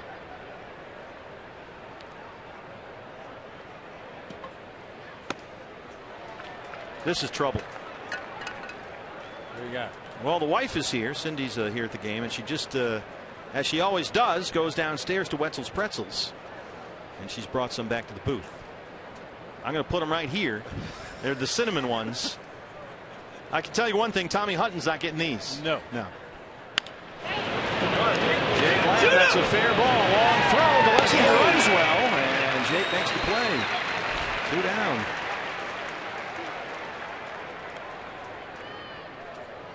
Hey fans, now's the time. Tweet us your strongest fan photo. Use hashtag AZDataStrongFan. AZDataStrongFan on the Twitter. And you might see your fan photo in our Diamondback TV broadcast, brought to you by T-Mobile. I got one for you. Jeff Munn, Moneyball of Snake Talk fame, and I went to speak to the Cronkite School over at Arizona State today. They have there's Cindy and Dennis Lamb enjoying a Wetzel's Pretzels bites on episode 3 of the Dennis Lamb Show. But we were talking to the young kids, and a young girl had a question in the back room. Raised her hand. I said, "Hi, what's your question?" And she said, "Yeah, how do you guys pick the fan photo? Because last night my dad was the fan photo." Get out of here. So what are the odds of that? Remember that great photo, the guy with the sunglasses and the red, white, and blue things? Look like guitars or something on the shades. Yeah. So how about that for a coincidence? We're able to reach so many people with the Brenly committee. That's really well hit, deep left center. And it's off the wall. Danny Echeverria pulls up at second with his 15th double.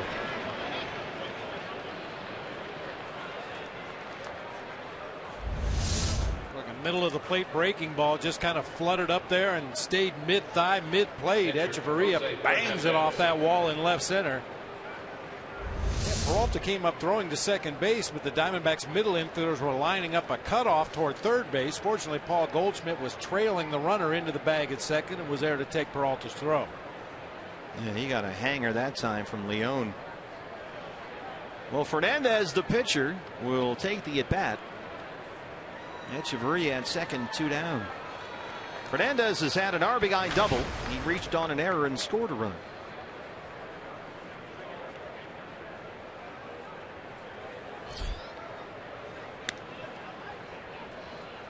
Leone put up a strikeout rate last year in Seattle of better than 25%. And he had a fastball that averaged 95 last year with the Mariners and a wicked slider that almost no one ever seemed to hit, but he hung that last one.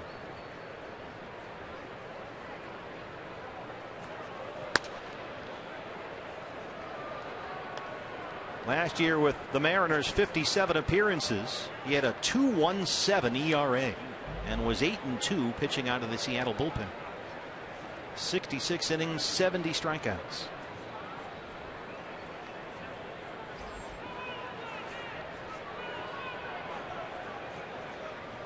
And obviously, Chip Hale, being with Oakland, he saw a lot of Dominic Leone last year, and he told us that he has looked at Mobile like the guy that Chip saw in Seattle when he was with Oakland last year. And so here he is. Chip Hale said, yeah, last year this guy with the Mariners was filthy. And he's behind on the pitcher, 3-0. That's in there at 94.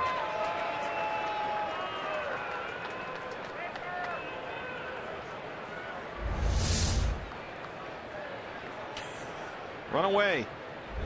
Dancing to music that only he can hear. He must have some fun socks on. For his sad feet. 3-2 now.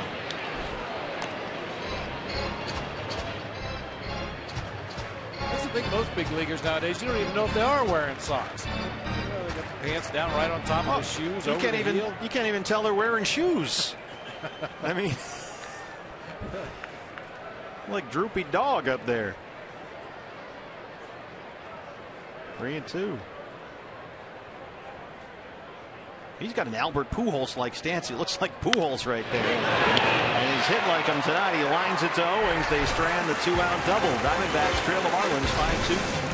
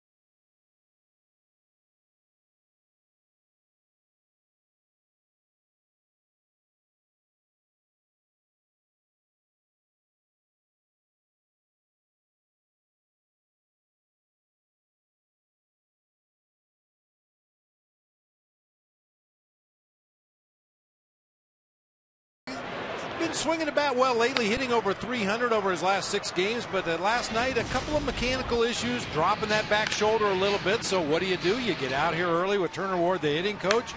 ironed out a few things, try to get back to that zone that Chris was in for a while there. He was really hitting the ball well. Yeah, all weekend long he was just driving the ball. But, you know, one game, even sometimes one at bat, and you kind of fall back into old habits again and start doing some things mechanically that put you in a bad position. So Turner Ward right on top of it, had him out here early working on some things today.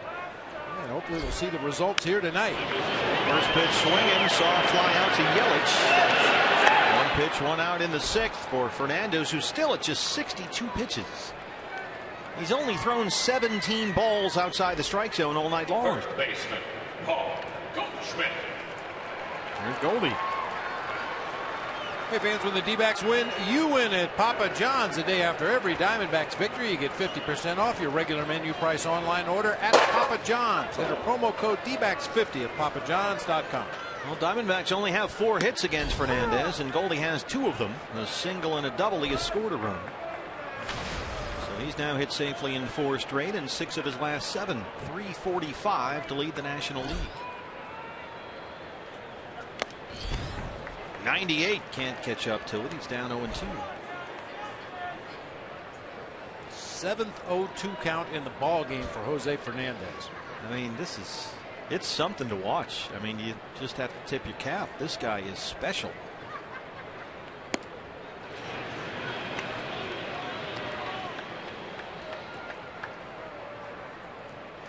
I mean, that slider he's throwing, it reminiscent of Dave Stieb, the former Blue Jay great back in the day.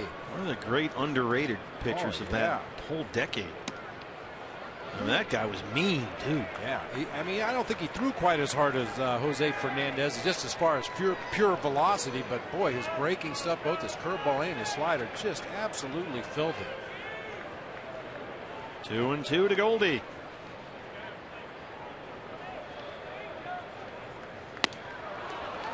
Took something off. 9 strikeouts for Jose Fernandez. Oh, that thing's darting and diving all over the place. He will occasionally throw a 2-seam fastball, which begs the question, why?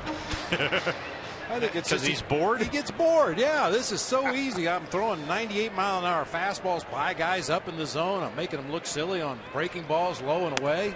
Let me try a 2-seamer here and see what happens. Well, we showed you that ball game that he homered off Kane. That was his comeback game off Tommy John when 6 innings got the win. In his next start, he beat the Reds. 7 shutout innings. He gave up only 6 hits. No walks, 9 strikeouts. And in that ball game, he got 23 swinging strikes. 23. Oh.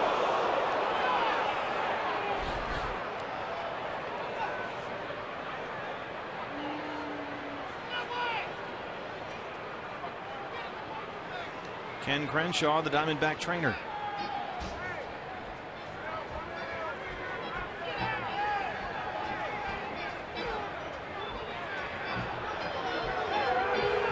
Diamondback dugout is on Vic Carapazza. And Peralta still down.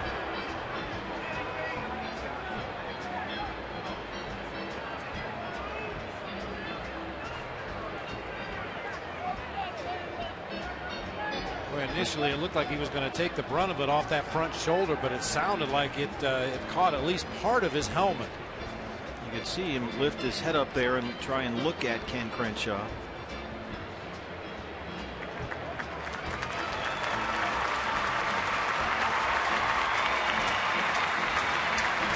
Boy, a great story today, as we mentioned, Sports Illustrated, SI.com by Ben Reeder on David Peralta's remarkable road to the major leagues. And it's a story, as we watch him run around the bases and hit triples and doubles and homers, we forget what he's been through just to get here. And how much he cherishes every moment.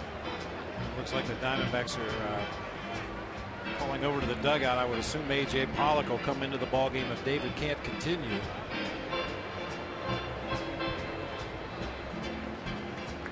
It's good to see.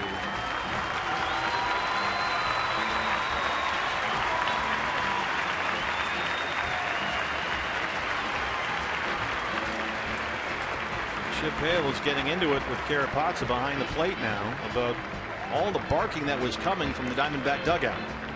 And the home plate umpire had to go over there and tell him that's enough. He might have ejected somebody from the Diamondback bench. And we are told that there has been an ejection from the D-back dugout. It might be hitting coach Turner Ward. So Pollock will indeed come in and run for Peralta, who thank goodness appears to be okay. But of course, anytime you're hitting the head, you're going to go through a series of tests just to make absolutely sure.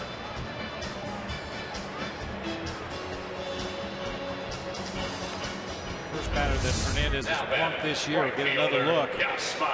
May have actually deflected off front shoulder and then off helmet, but certainly would lessen the blow.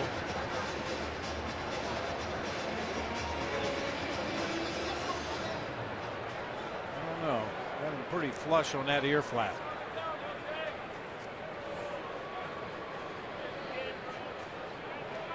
So Diamondback Live post-game show will have the latest reaction from the clubhouse and the latest news on the condition of David Peralta. That's coming up right after our ball game here. Pollock into pinch run. One of the things most hitters don't like to talk about because they don't even like to think about it. But when you get hit in the helmet by a pitch, it is loud. Especially get hit in the ear. Oh, I mean, you can imagine a guy like Fernandez or anybody that throws in the mid to upper 90s and taking the brunt of that off that plastic helmet lined with some padding. They call it getting your bell rung. It sounds like you've got your head inside a bell. We have confirmed, by the way, Turner Ward was ejected from the ball game by Vic Carapazza, the plate umpire. So Turner is gone and Tomas as well. That's 10 strikeouts for Jose Fernandez, who leads at 5-2 after 6.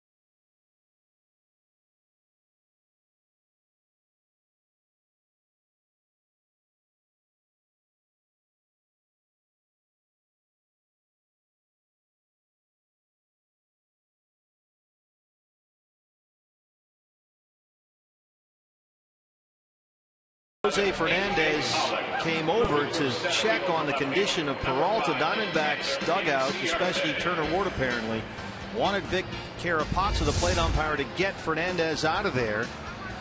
And he said, if I want him out, I'll get him out. Don't tell me what to do. And he ejected Turner Ward. So that was what happened with Turner. And we'll await news on the condition of David Peralta. A.J. Pollock takes over in center, and Ender Inciarte replaces Peralta in left. Ichiro leads off the 7th. Dominic Leone back out there for his 2nd inning of work.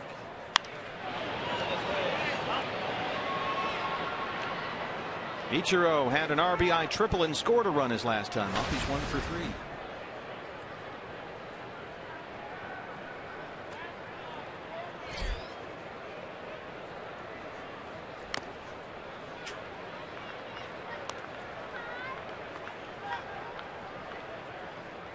Meanwhile, 10 strikeouts, no walks, only 4 hits allowed by Jose Fernandez.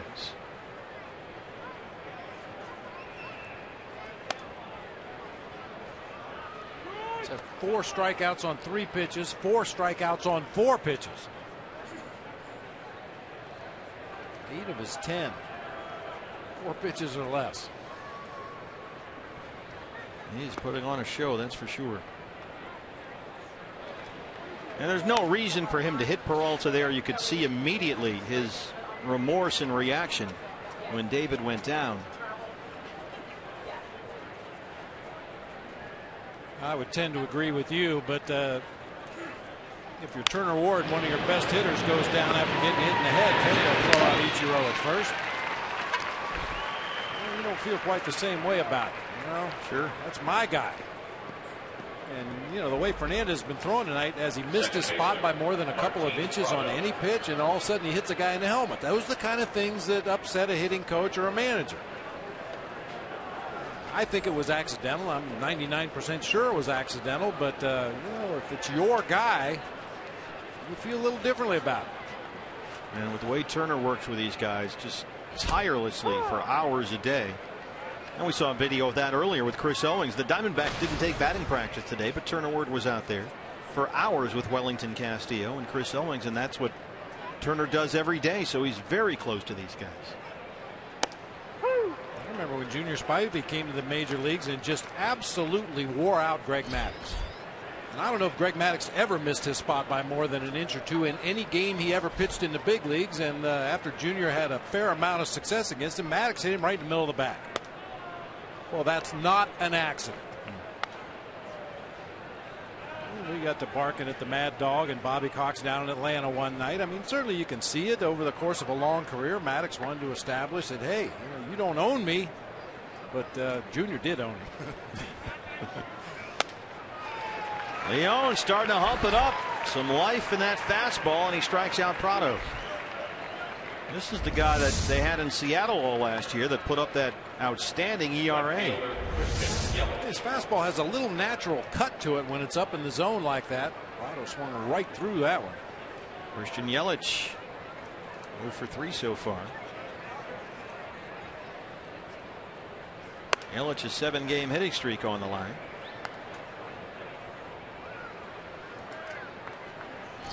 Well, they're all standing at attention, but no one throwing in the Diamondback bullpen. Leon out there for his 2nd inning of work.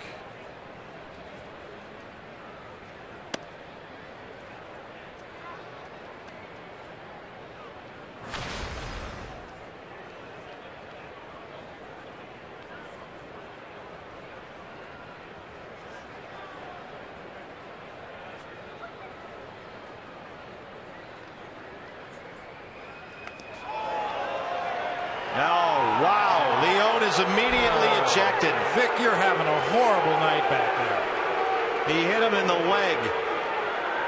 And here comes Chip Hale. Man, oh man, oh man. Left fielder for left fielder. Well, don't tell me what to do. You're doing such a fine job. Why would anybody tell you what to do?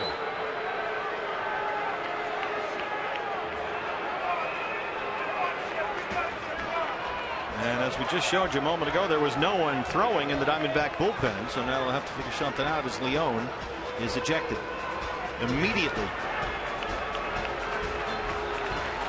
Josh Colemencher. Well, it's turned into a very eventful night here in downtown Phoenix. Turner Ward has been ejected. David Peralta hit in the head with a pitch. And now Dominic Leon has been shown the door. One more look.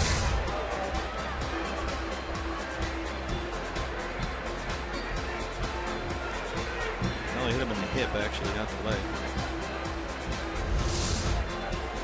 What do you think? Oh, I have no doubt he was throwing that intentionally.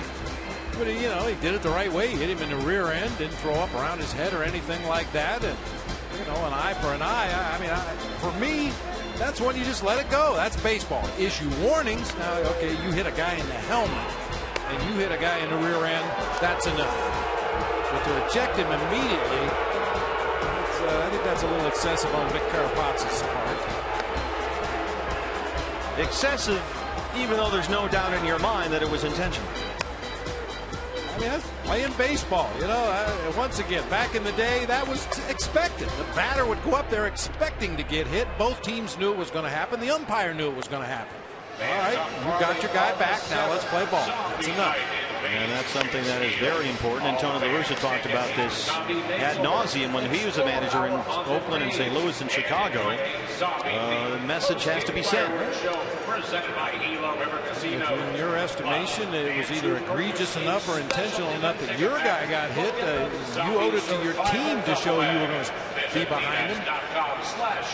And that's something that Tony was very specific about, especially with Albert Pujols in St. Louis when he got hit. And it's like, if you're going to come up and in, you better be able to control it. Otherwise, you don't have that right to come up and in, because that's when guys get hurt. They get hit in the hand and the fingers and the wrists and the head.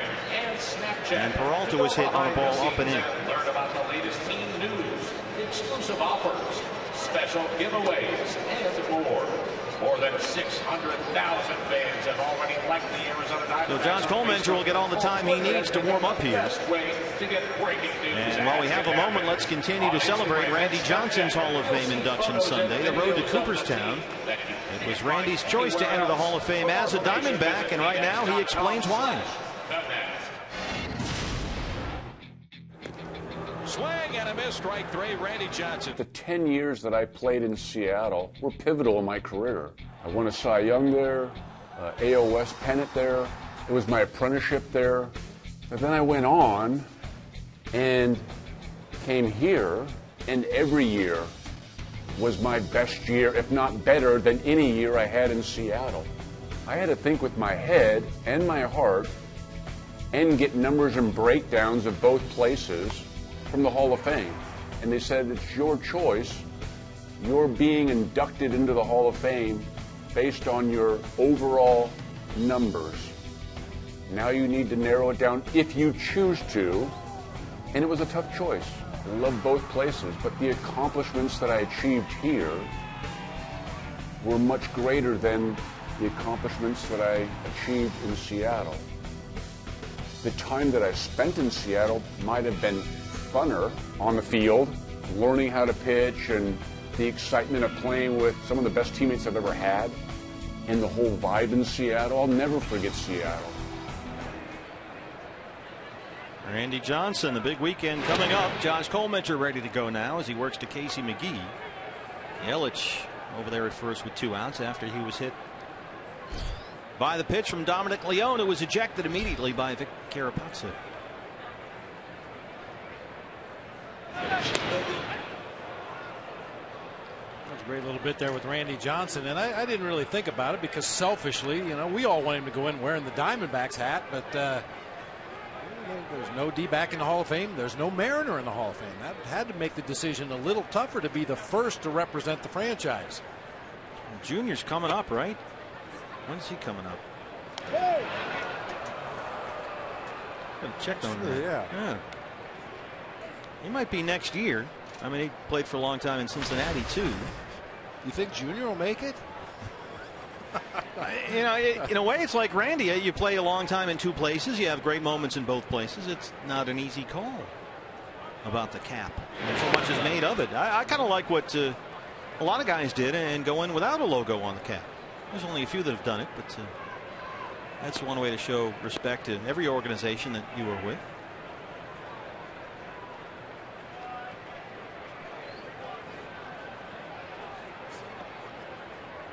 Yelich takes off. The throw from Oscar is right there. And Yelich thrown out for only the 2nd time all year.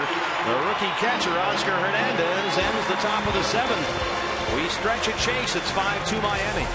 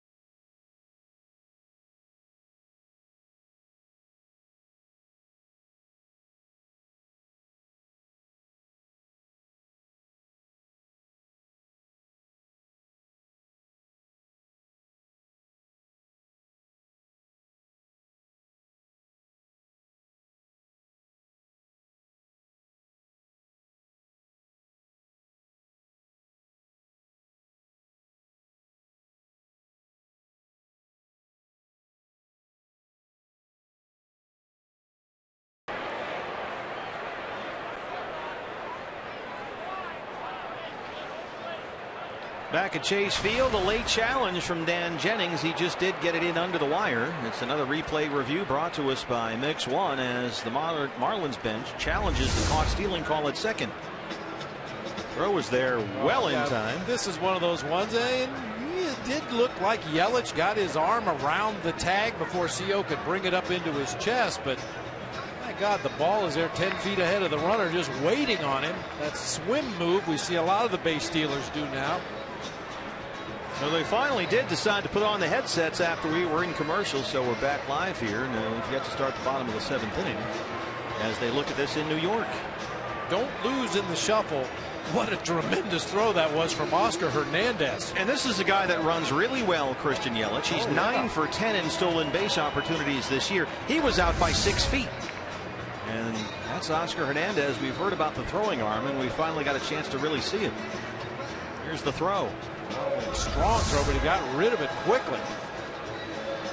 And that's a tough pitch. That's inside to a right-handed hitter. Look at that. The ball beat him by a wide margin down there at second base. It's hard to see from that angle definitively exactly when Owings makes the tag on the chest of Christian Yelich.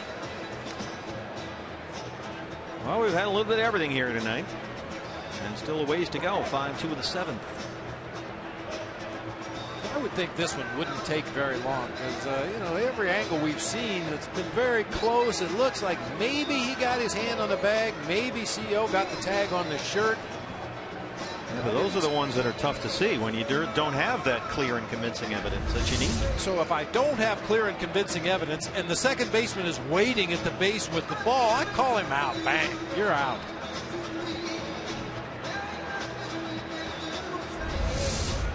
I mean, you're taught not to move the glove, right? Because the throw and the runner move quicker than you can move your glove hand. Yeah, and the runner's got to get to the base. That's a common mistake a lot of infielders make. They want to go out and touch the runner. Well, he's coming to the bag. Just put the glove down in front of the bag, and he's got to slide into it. And he's out. Sure enough. Another replay review brought to you by Mix One. The call stands, which means there is not enough clear and convincing evidence to overturn it or confirm it. And now we go to break. Stretch time at Chase. Fernandez coming back out. He's got a 5-2 lead back after this. Take me out of the ball game.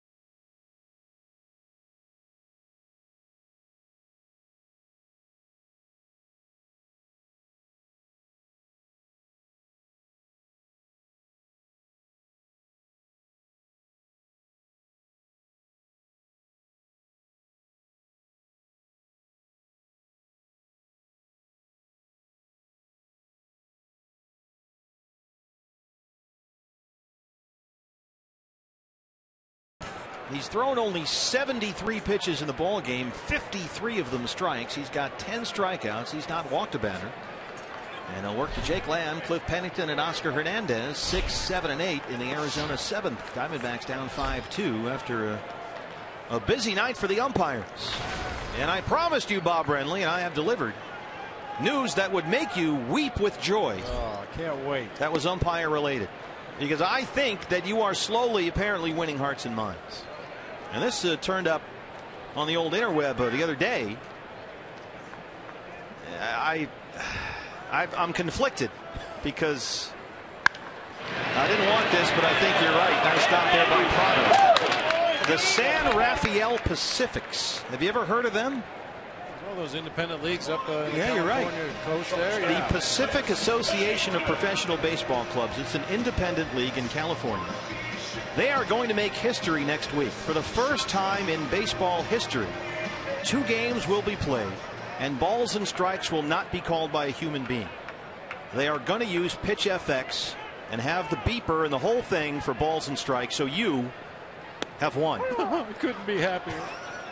Now, this is July 28th and 29th. The Pacifics, they've partnered up with the Fremont-based Sports Vision Incorporated and the Pitch FX people, and they're going to use it for 2 games. And the beauty of this is, not only is it a great experiment, and this is how the clock started. The clock started in the Atlantic League in independent ball, the between innings clock that we now use. So this stuff can get quickly implemented at the major league level. Now, this is a lot more convoluted than just sticking a clock up there, obviously. But they're going to do these 2 games, July 28th, 29th, San Rafael Pacifics. Pitch FX will be the umpire. And Eric Burns, former Diamondback great, has worked closely with the Pat Tillman Foundation. And Eric Burns, who you see on the MLB network all the time, has orchestrated this thing. And he is going to oversee the computer. I know it's a scary thought.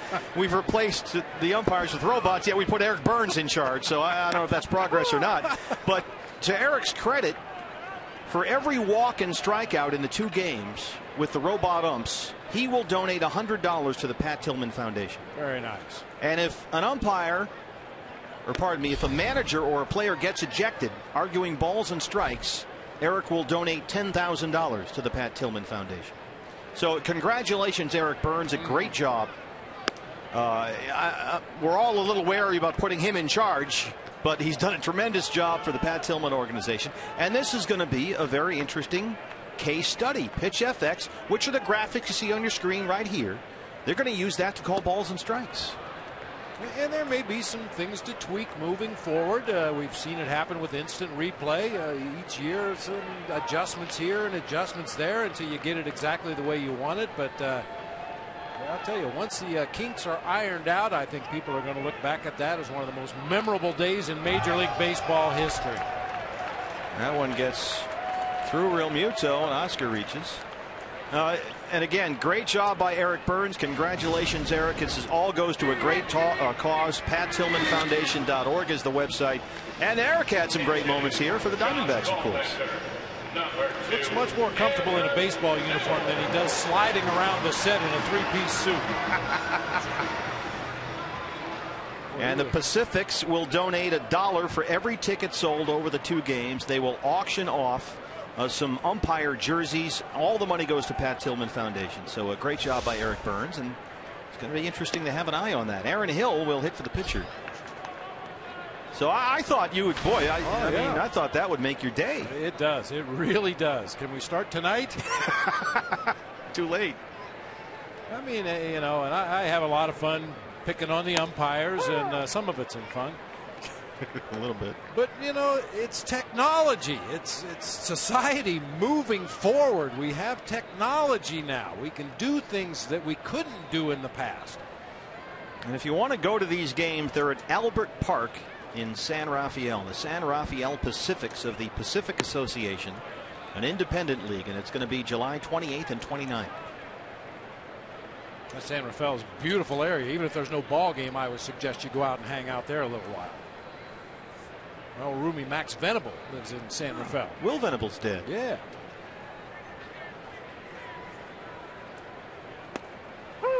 Two and two. First walk issued by Fernandez tonight. 2-2 on Hill. Now here, let's take a look. This is a borderline call. You're either going to get the beep or not with Pitch FX. You know, and like I said, they'll have to tweak it. Okay, how far off the corners? Because, you know, we talk all the time about a red seam catching the edge of the black. Will that be a strike? Does the ball have to be over the white part of the plate? You know, and they'll have to adjust the effects until they get it exactly the way they want it. I mean, umpires in their grading system are given leeway. It's about a ball width off the inside and outside corner is considered to be an acceptable strike. So, you know, they'll have to play with the dimensions a little bit and figure out what exactly is and is not a strike, which is clearly delineated in the rule book. Well, how about this? Fernandez, who hadn't walked the batter all night, has walked 2, both with 2 outs. So he's running on empty here, and Jennings is going to have to get his bullpen busy. And after, speaking of umpires, after that last call was ruled on, an updated look at our Mix 1 replay review standings. And here comes Jennings to go get his pitcher prep. Oh, that's Chuck Hernandez coming up, pardon me. Not ready to take Jose Fernandez out of the ball game yet. See if he can get through 7. And the bullpen is just now getting busy, so this was a surprise, certainly the way he was going along. Yeah, I mean, that's what happens sometimes, too. Your guy's out there cruising. He's punched out 10 batters, seemingly on top of the game, gets 2 easy ground ball outs to second base to start this inning, and then back-to-back base on balls to roll around to the top of the order. Not many managers would have had a relief pitcher ready. Well, with 2 outs here in the 7th, Diamondbacks are going to get the tying run to the plate. It's Ender Inciarte, who's 0 for 3. That's how quickly it can happen. I mean, coming into this inning, he'd only had 3 ball counts in the entire game, and then back-to-back walks.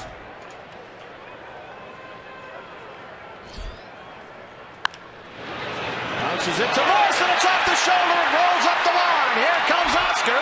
He's going to score. Aaron Hill will stop at 3rd. And Inciarte's in at 2nd. It's 5-3. A wicked hop off the shoulder of Mike Morse at 1st.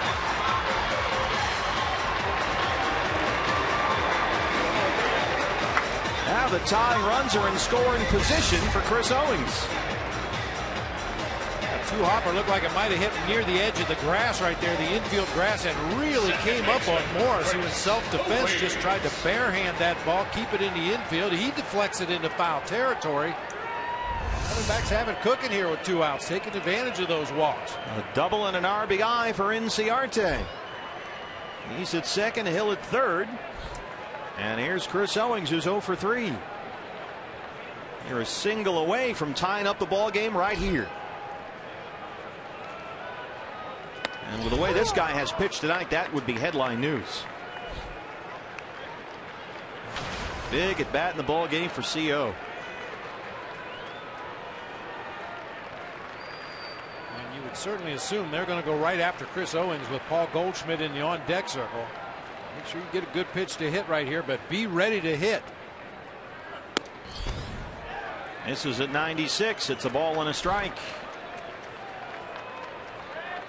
Chris, 2 hits in the series. 0 for 3 so far tonight. Goldie on deck. This one was close. So Real Muto trying to snatch that glove back in there.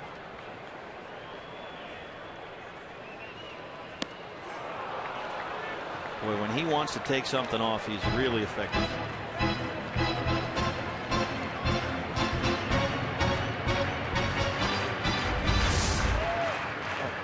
Late movement on that pitch. I mentioned it earlier, hasn't been throwing as many sliders this year, but we've seen a lot of really good ones in the game tonight. 1-2.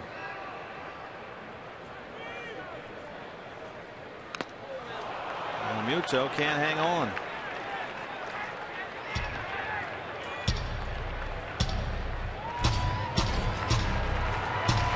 How about that? 10 more pitches than he'd thrown in either of the previous 2 innings. 95 for the ball game, 65 strikes.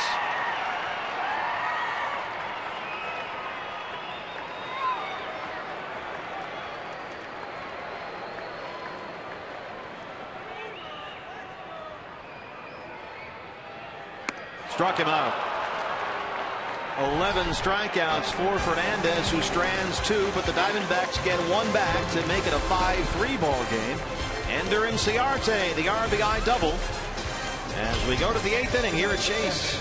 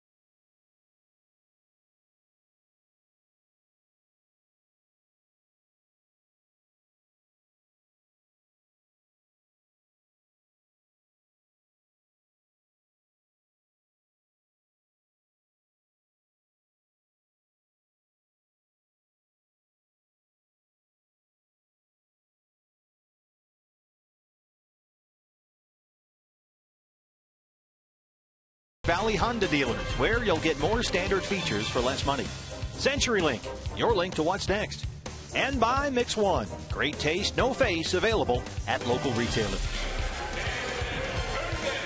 Oh, it's turned out to be quite an eventful night here at Chase Field. Diamondbacks trail the Marlins 5-3 as we start the 8th inning. Just do it. Well, the Diamondbacks trying to. They almost had a chance to tie the ball game right there, but they made it a 2-run Miami lead as we start the 8th. And now another Hernandez pitcher comes into the game. This is David Hernandez, his 13th appearance of the year. Still kind of trying to figure out where David Hernandez fits into that bullpen right now. Of course, it changes almost on a weekly basis depending on who's healthy, who's thrown a lot, who needs to go back down to the minors. Roles are kind of fluid down there right now. Casey McGee, Aaron Hill in there for Owings. Spins and throws from the outfield grass. He was way out there in short right. So Aaron checks in for Owings on the double switch. He'll bat 9th. Pitcher spot now 2nd in the Diamondback order. Let's take a look at our State Farm report of the ball game. Peter O'Brien. The Reno Aces last night against Albuquerque, a home run. He's got 16 homers this year. And put on a show in the All-Star game. Part of that home run derby. Here's Mike Morse.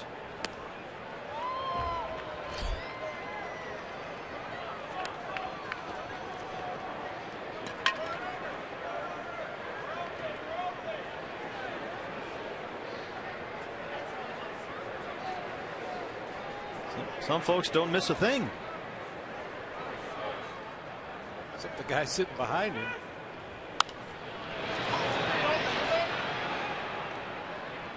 Oh, 2.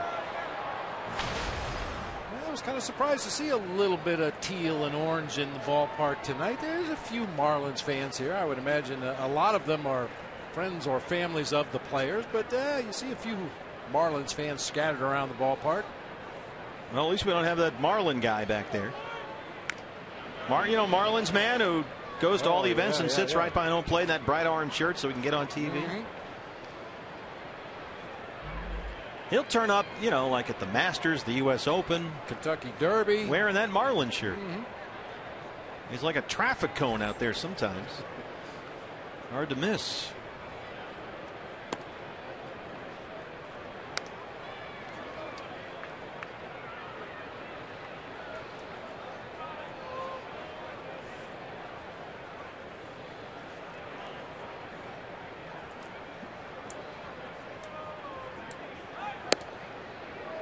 Two and 2.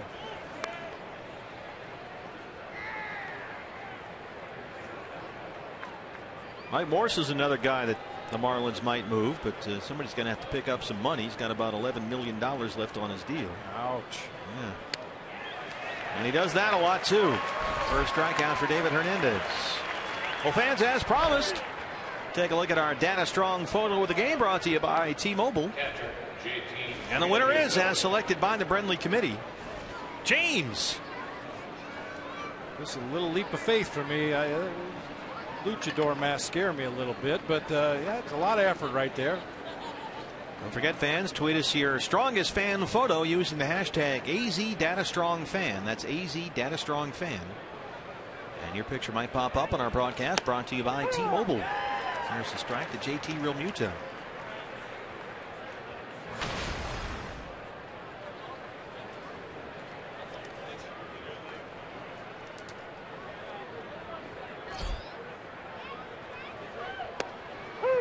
I'm still a little shaken up by that photo. Me too. I mean, it's like I saw that one on a post office.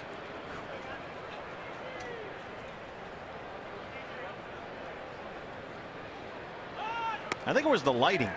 This is sort of ominous. It looked like a True Detective episode or something. I told the story earlier about taking the Greyhound bus from Jackson, Mississippi to Shreveport. I think that guy was on my bus.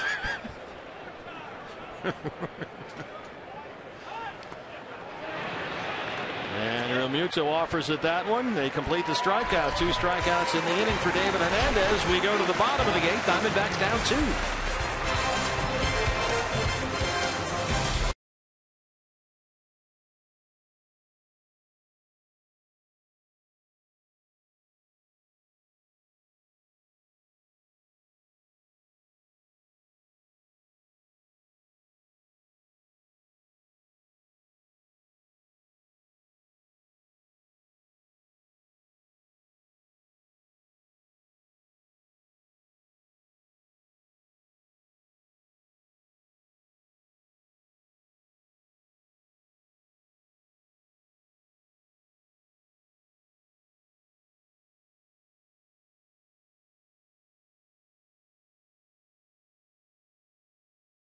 at the ballpark tonight, and Jose Fernandez, unfortunately not a lot of fun for the Arizona Diamondbacks to face. No, not at all. Total control, although he had some trouble early on, but when it came down to it, he was able to get outs, and he got a bunch of strikeouts to keep control of the game. So we'll take a look at his performance, as well as get an update on the health of David Peralta for sure.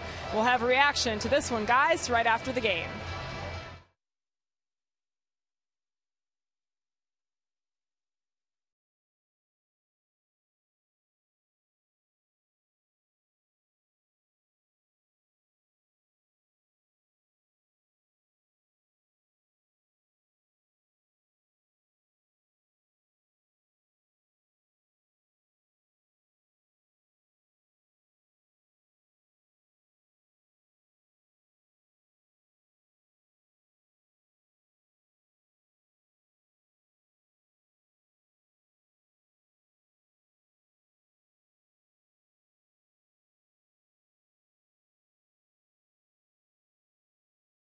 Eddie Johnson. Eddie, I know you're having fun out here at the ballpark tonight, and Jose Fernandez, unfortunately not a lot of fun for the Arizona Diamondbacks to face. No, not at all. Total control, although he had some trouble early on, but when it came down to it, he was able to get outs, and he got a bunch of strikeouts to keep control of the game. So we'll take a look at his performance, as well as get an update on the health of David Peralta for sure.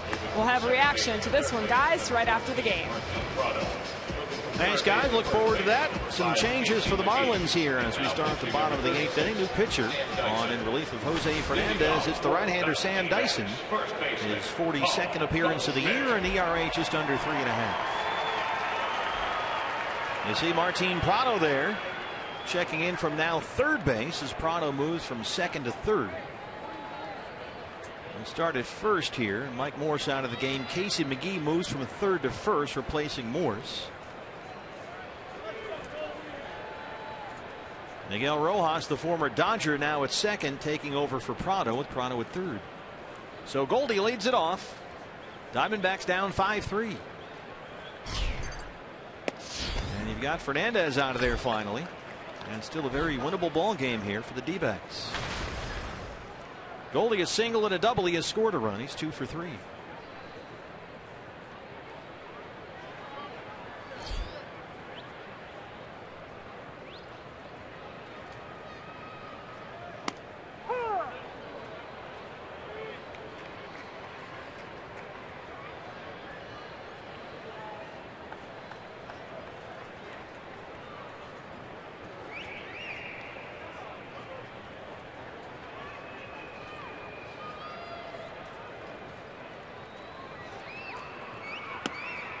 You know, the theory with getting back to the robot ump thing, the theory that Eric Burns has put out there, and Eric doing all this work for the Pat Tillman Foundation, is that there will still be an umpire back there. You'll umpire home plate just like you would a base. He's just not calling the balls and strikes. And the example that you would use, we've seen now, when you've got batters getting hit, somebody has to police the situation at the plate like you would have to do at any other base. So if you add the umpire or the robot umpires, you're actually adding a job. You're not taking a job away from an umpire, because then you would need a fifth umpire to work the pitch FX stuff. Yeah. You need an umpire there, you know, like you said, hit by pitch or foul tips. Swing and miss at a third strike. Did the ball hit in the dirt, or did the catcher catch it clean? There'll be some calls for the home plate umpire, just not balls and strikes. Well, he missed up and into Goldie. I'll make a note of that one.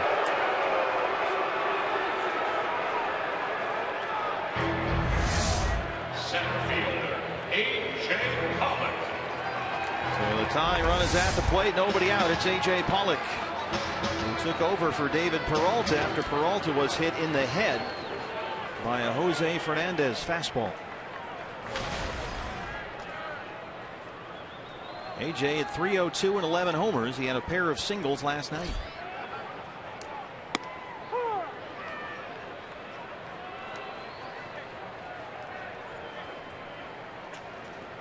AJ's got 2 singles and 2 walks in the series. He's hitting over .340 in July.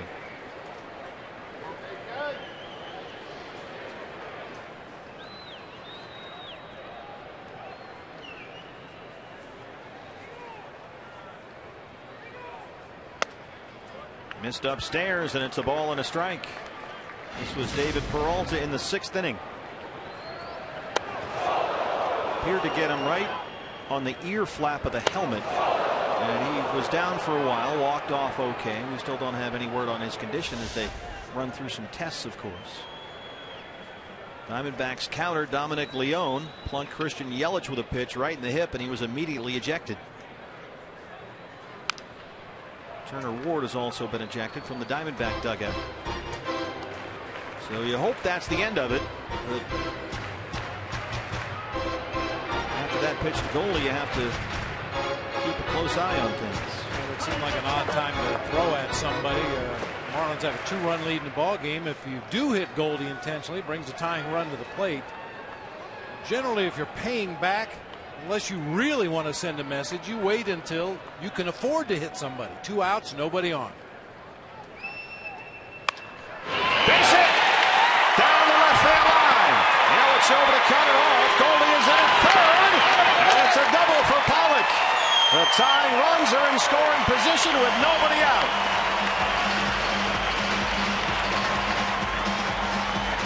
And the way that Jose Fernandez pitched here tonight, if you can come back and steal this one, that's a big W. Sinker, maybe even off the plate inside, and AJ just rips it down that third baseline. Christian Yelich with a Gold Glove to his credit already, but he threw to the wrong base right here.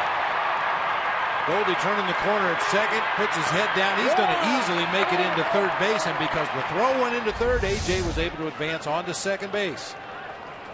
Second and third, nobody out for Yasmani Tomas. An RBI single. He scored a run in the fourth. He's 1 for 3.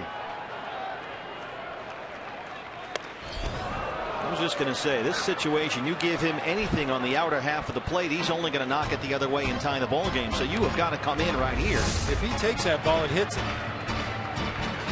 But because he swung at it, it cleared that front shoulder out of the way just enough as that ball whistled by, and then his back shoulder came through.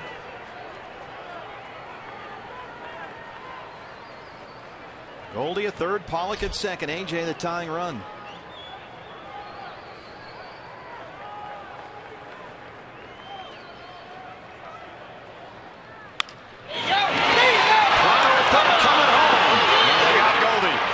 AJ moves up the run of corners now with 1 out.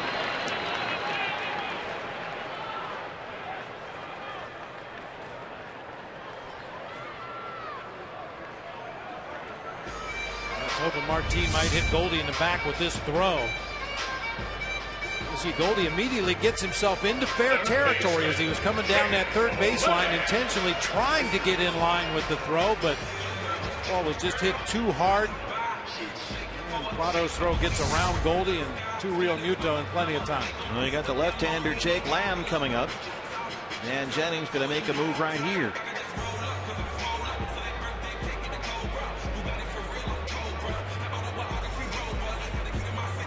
We'll keep it here at the ballpark as we continue to celebrate Randy Johnson's Hall of Fame induction Sunday. Another edition of the Road to Cooperstown.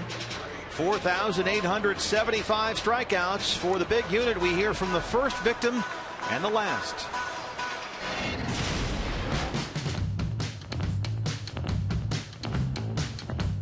Well, my greatest memory of that day in 1988 when Randy Johnson had his first start in the major leagues in Montreal was I was with the Pirates, and the guy hitting ahead of me was veteran right-handed hitter Glenn Wilson, and he took him deep right before me.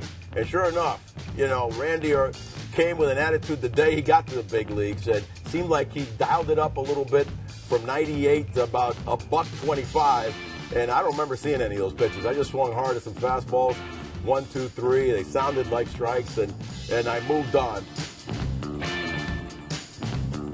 For me, it's a privilege to be in that list.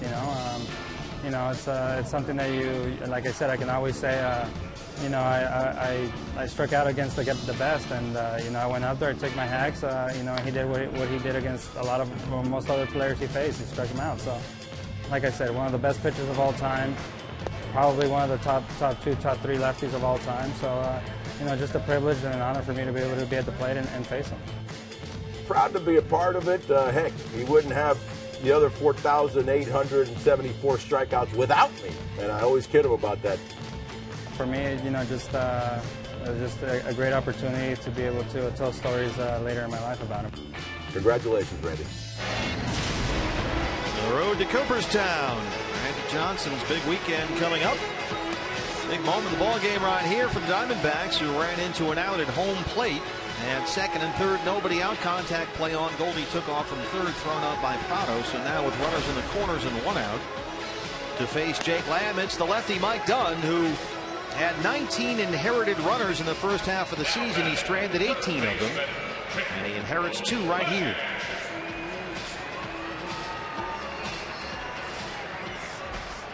A.J. Pollock is the runner at third, as Manny Tomas the tying run at first. One out, and in steps Jake Lamb, who had an RBI triple in the fourth. He's 1 for 3.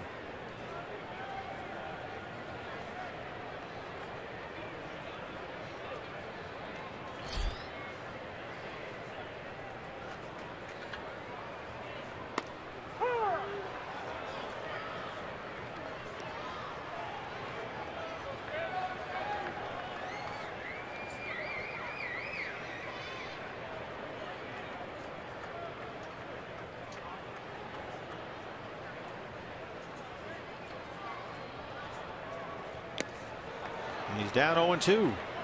As we invite you to play Kachinko by signing up at one of the 20 interactive kiosks right here at Chase Field during any Diamondbacks regular season home game.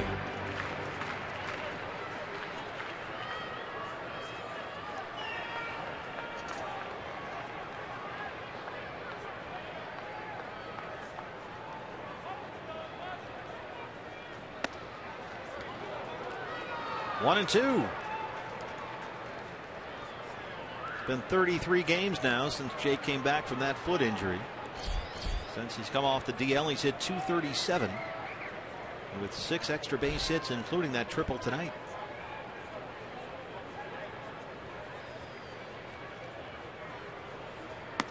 And he looks at strike 3. 2 down.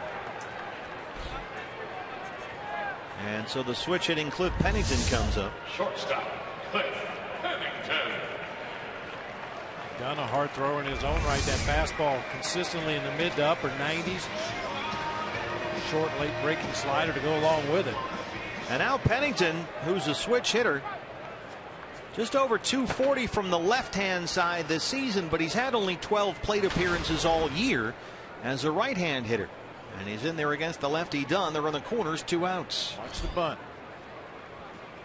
Saw Penny just take a little peek down toward Martin Prado at third base. You wouldn't expect a bunt with 2 outs and a runner at third. But if Martin's going to play that deep on the left side of the infield, Penny's a really good bunter.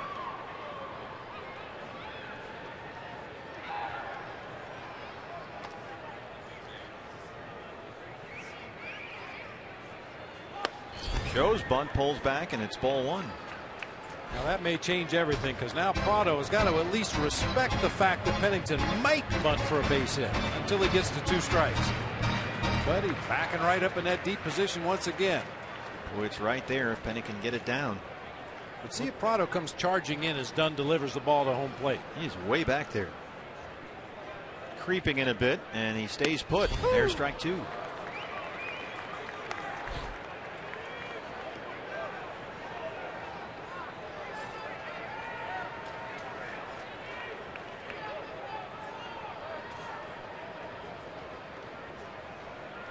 Flip 3 for his last 7 with runners in scoring position. Has driven in 4 with those 3 hits.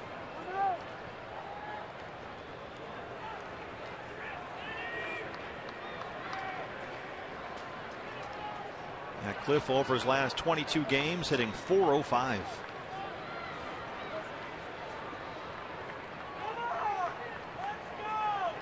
Down a ball and 2 strikes.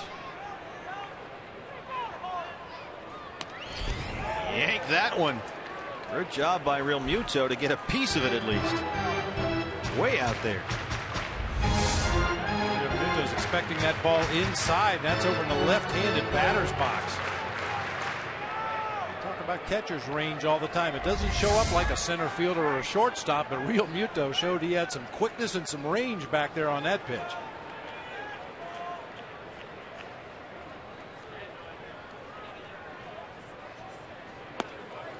It's full 3-2.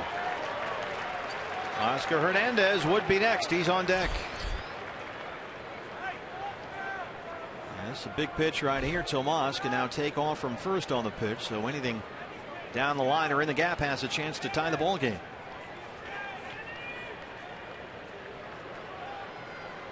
McGee will play behind the runner at first. Here it is. There goes Tomas. And it's ball 4. The bases are loaded. And here comes the rookie catcher.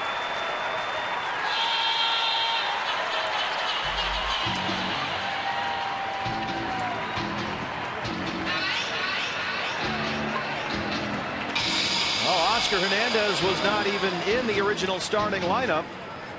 He had to be added in after Wellington Castillo was a late scratch with tightness in his left hamstring. And now with just his second major league start, Oscar Hernandez will step in for the biggest at-bat of the ball game so far. And we'll stay right here as the Marlins bring in a new pitcher. We continue to celebrate Randy Johnson's Hall of Fame induction. 4 days from today, the road to Cooperstown.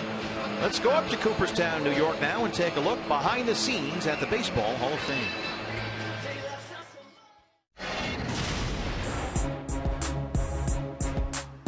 Randy's going to walk into an environment here over the course of the weekend that probably will exceed even his wildest baseball dreams. 60 Hall of Fame members will return. He'll have the opportunity to spend time with legends like Hank Aaron, Willie Mays, Sandy Koufax, players, teammates, those that he competed against that are now in the Hall of Fame.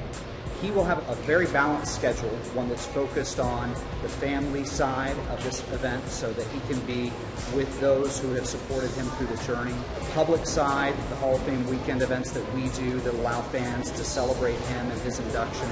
And then finally, some of the ceremonial side, looking at the plaque, photos with the plaque, having the plaque here on the wall in Cooperstown, and then sharing some of his memories with fans. So it does move very fast when he arrives here in Cooperstown. Before he knows it, Sunday afternoon will have come and gone, but then it's an opportunity to revel in the fact that he's a part of this exclusive fraternity. With the class of 2015, this will be their final resting place here at the Plaque Gallery. Craig Biggio, Pedro Martinez, John Smoltz, and then finally back here, Randy Johnson, since the plaques are arranged alphabetically. So Randy will be here at a lower level for our smaller visitors to see his plaque. Well, the culmination of a great Hall of Fame career, Randy Johnson. Oscar Hernandez just starting his career. This is just his second start in the big leagues. The 22-year-old rookie catcher will bat down 2 outs with the bases loaded. In the bottom of the 8th inning, A.J. Pollock is at third. Yasmani Tomas the tying run at second. And Cliff Pennington, after that key 2-out walk, the go-ahead run at first. And the new pitcher for the Marlins, their third in this inning, is the right-hander Brian Morris. Pollock's hitting .303 against Brian Morris this year in his 34 appearances leading up to tonight. Just need one right here. One clean base hit. Oscar struck out twice against Fernandez, then walked and scored a run in the 7th. Bases loaded, 2 outs.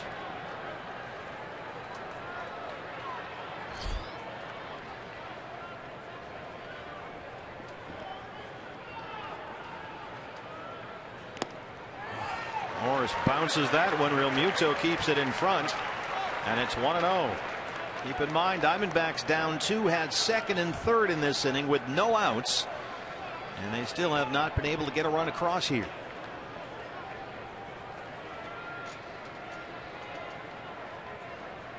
And it's up to the rookie catcher.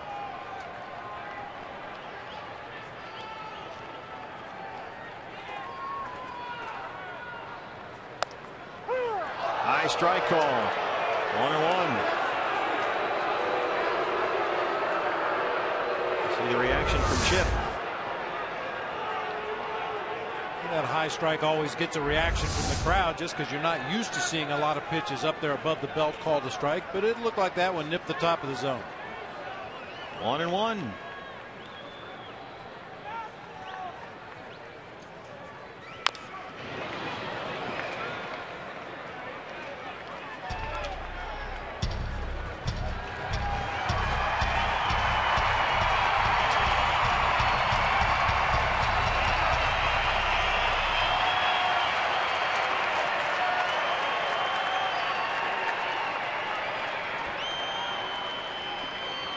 Good chance you're going to see some kind of a breaking ball right here.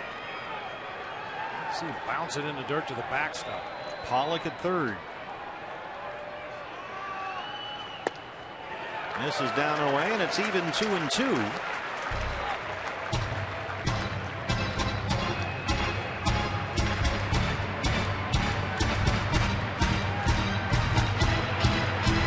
Jennings has used up most of his bench, and he's on his third pitcher in this inning.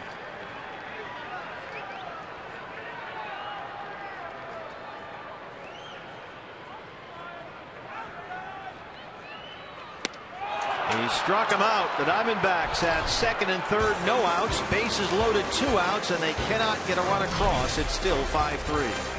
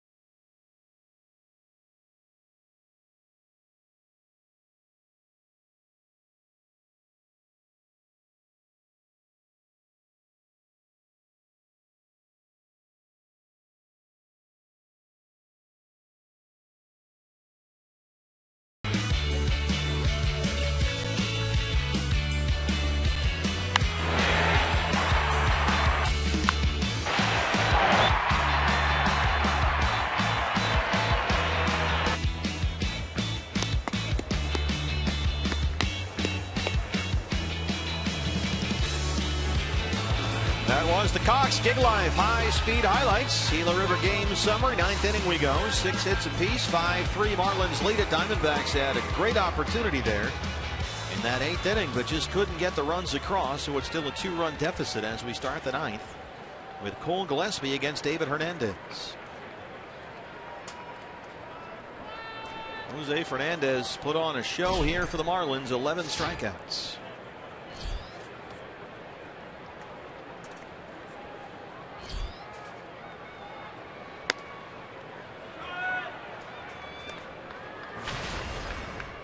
Keep in mind, with the addition of Zach Godley, who's now going to start tomorrow in his major league debut up from AA Mobile, if he's going to pitch, he has to be added to the 40-man roster, and that means somebody has to go.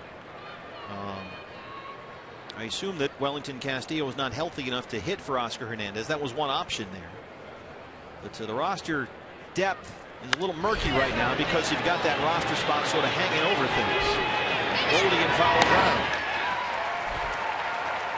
So it seemed like Chip Hale's options were pretty limited with an injured catcher and a possible roster move, a definite roster move coming up. Yeah, it wouldn't surprise me to see a pitcher perhaps putting on his hitting shoes. Pitcher spot will be up third in the bottom half of the 9th inning for the Diamondbacks, and somebody's going to have to take that at bat. You know, one way you can kind of massage that 40-man roster is if you have a guy that's sitting on the 15-day disabled list and his injury is serious enough that it's going to be longer than the 15 days and you need a roster spot, you can put him on the 60. Well, right now that guy might be Jared Saltalamacchia. I don't know. I mean, he's got out with that neck injury. But they do have to move somebody off the 40-man to make room for Godley, who starts tomorrow night.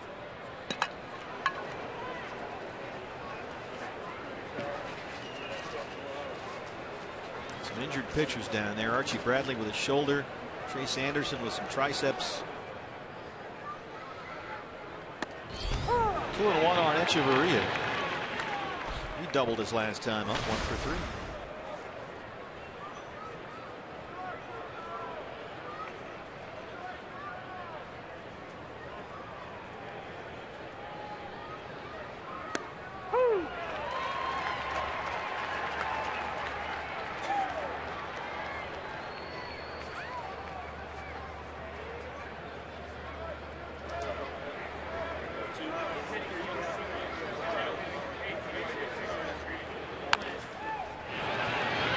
In front of the plate and foul. Well, we have a moment after that foul ball. Let's take a look at our Chaz Roberts air conditioning. Cool play of the game. Oscar Hernandez.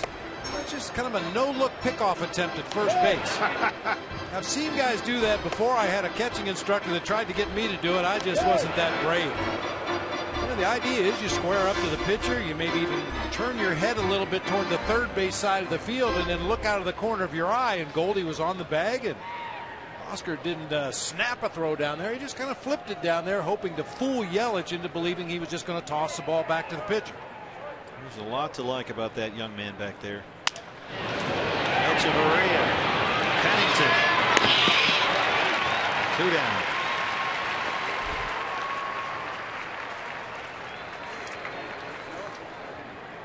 A fan Saturday, an MLB doubleheader starts with the Giants and the A's, a Bay Area battle. Then at 4 Pacific, it's the Braves and the Cardinals, a game you can see only on Fox Sports 1.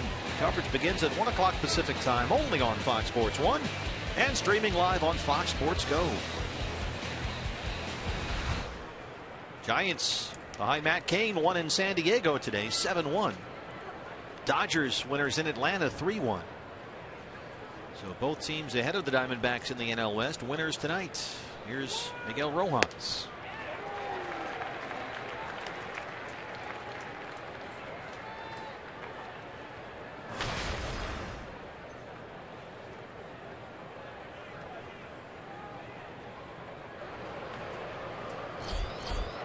AJ Ramos, the closer. The guy that's they'll tell you a little better than Carter Capps, which has been hard to believe. You wonder, well, why isn't Carter Capps closing? And we asked Tommy Hutton that. This guy Ramos has been really good. So he'll get the 9th. Got the save last night, his 15th of the year. That's well hit, and it rolls into left center. It's going to roll all the way to the warning track, in fact. Inciarte way over to cut it off. And Rojas has a 2-out double. Really thread the needle that time.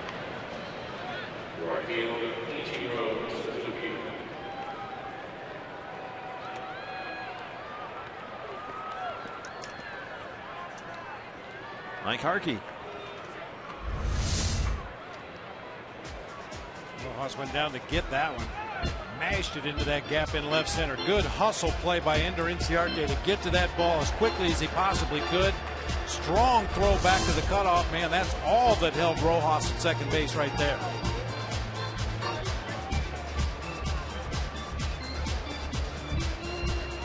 So the Rojas at second and 2 down. The batter will be Ichiro.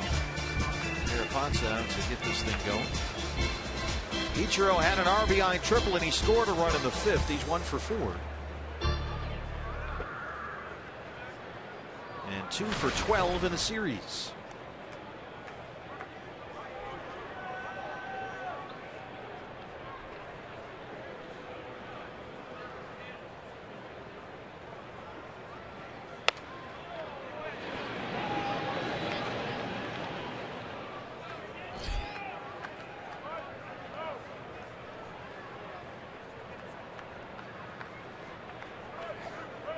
Had that shot to the press box earlier in the ball game. The Japanese media contingent still follows every move Ichiro makes.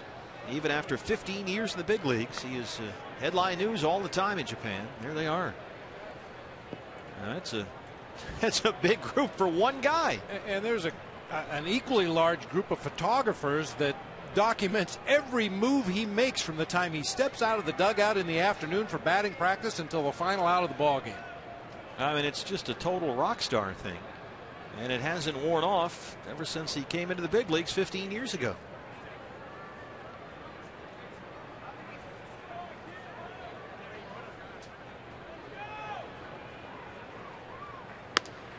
There's a strike. You know, and much like Derek Jeter in his illustrious career, nary a bad word about Ichiro. Yeah. He's been a model citizen, obviously an outstanding player and teammate, never involved in any kind of controversy on or off the field.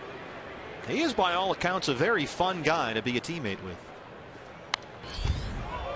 And a great sense of humor. Still does the thing where he really doesn't speak English, but that's everybody's kind of on to that now. But somehow he still gets away with it. There's a translator that goes everywhere. Fernando Valenzuela. When it's convenient, he doesn't speak English, but he's married to an English teacher.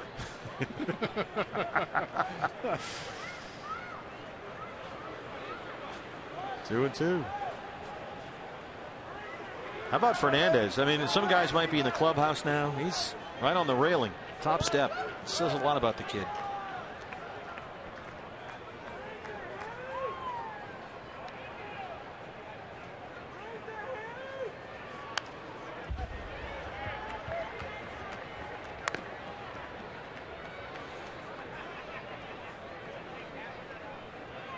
So the triple in the fifth make it 102 hits away from 3,000.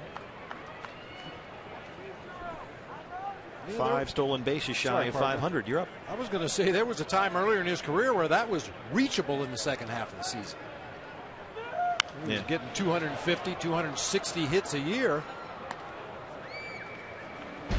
I mean, it's going to be hard to top 2004. He had 262 hits. And there you see the numbers from the Oryx Blue Wave of Japan specifically. Began playing with them when he was 18 years old. That was 1992. Right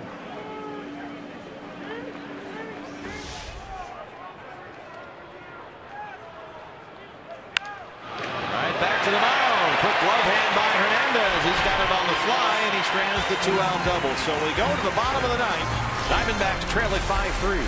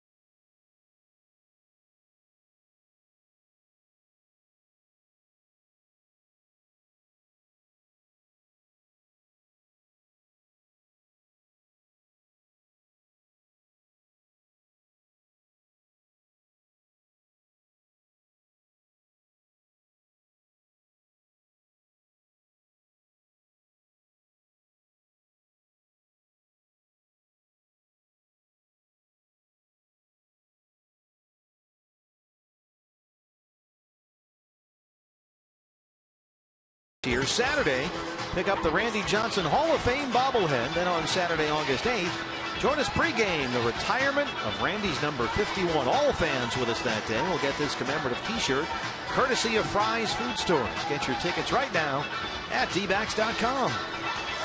Ninth inning at Chase Field, down 5-3.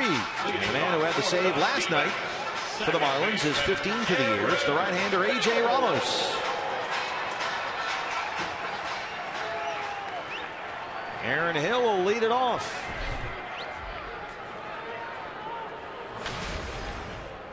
(15 of 19 in his save opportunities. A very good 1.51 ERA in just over 41 innings.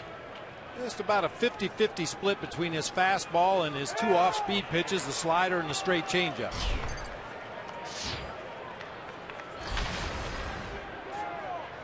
Aaron walked his first time up, came into the ballgame midway through. He's at .220 on the year with 4 homers.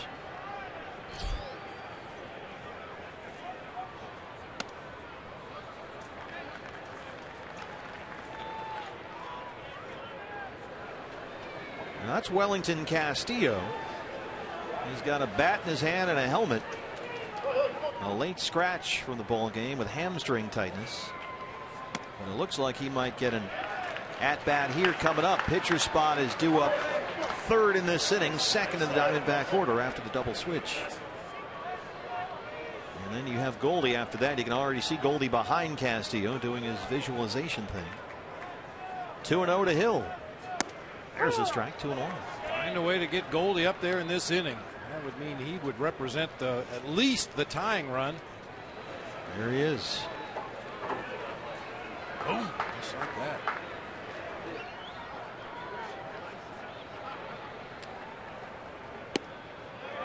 Misses with a breaking ball, and Aaron's ahead 3-1. Need some base runners. And Ciarte will be next. Pitcher spot after that. We assume it's Castillo, and then Goldie behind him.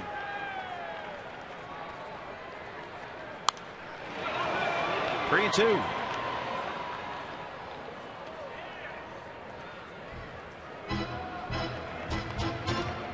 Ramos blew a save Sunday in Philly. We've shown you that earlier in the series. Served up a walk-off homer to Jeff Rancourt at Citizens Bank Park as the Phillies swept the Marlins last weekend. They got the save in the ball game last night, his 15th of the year.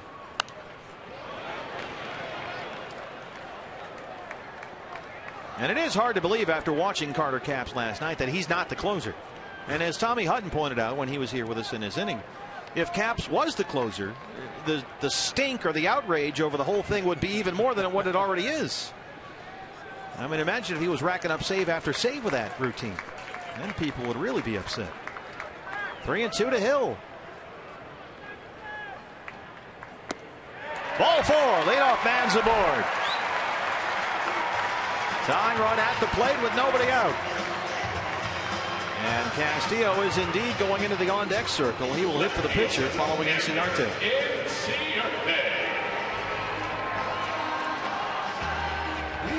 Oh, what do we say about leadoff walks?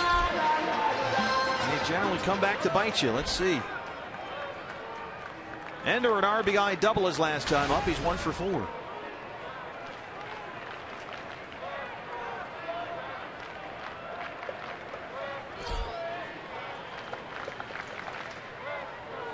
Goes bunt, takes ball one.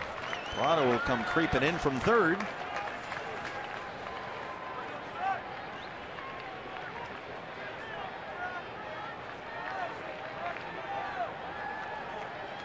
Keep an eye on Martin down there. He's got a foot or two on the grass after Ender showed bunt on that first pitch. Swings away and belts it over the head of Hill and into right. And the tying runs are aboard with nobody out. Boy, Aaron Hill had to duck and cover that time. That was right at him. Yes, he did. Boy, how many times did we see Ender do this in the first half? Show bunt on the first pitch, draw those corner infielders in a little bit. Of course, Casey McGee is holding on Aaron Hill at first base anyway. And then just blister that next pitch right by those corner infielders. Look out, Aaron. So after the double switch earlier in the ballgame, the pitcher spot is right here. Chuck Hernandez, the pitching coach, out to talk to his closer in Wellington Castillo, will take the at-bat. And again, Wellington was in the original starting lineup. He was taking early hitting all day today with Turner Ward. But it had to be scratched very late in the afternoon. They said tightness in his left hamstring, so Oscar Hernandez was moved into the lineup. But Castillo feeling well enough to at least pinch hit right here with Goldie on deck. Welly in there at .236 for the year with 7 homers. 0 for 7 in the series so far with 4 strikeouts.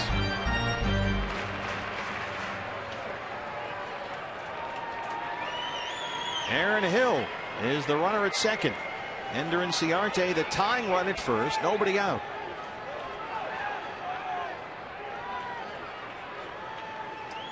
McGee creeps in from first base. Prado from third. There's strike one.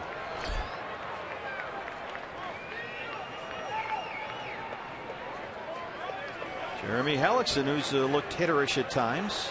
Probably going to pinch run for Welly if he happens to get on right here. What do you think about the idea of a bunt right here? Well, no, because then you take the bat right out of Goldie's hands. Even though he would represent the potential winning run in the game, I don't think there's any doubt Dan Jennings is not going to let Goldie beat him. Corners are creeping in for the Marlins. Both infielders on the grass. Castillo swings away, and he's down 0-2.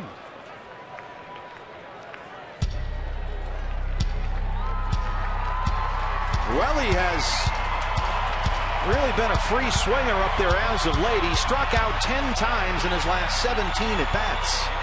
And that was the reason, we assume, for all the early hitting work today with Turner Ward. Aaron Hill, the runner at second. Inciarte, the tying run at first. No outs, 0-2 on Wellington Castillo.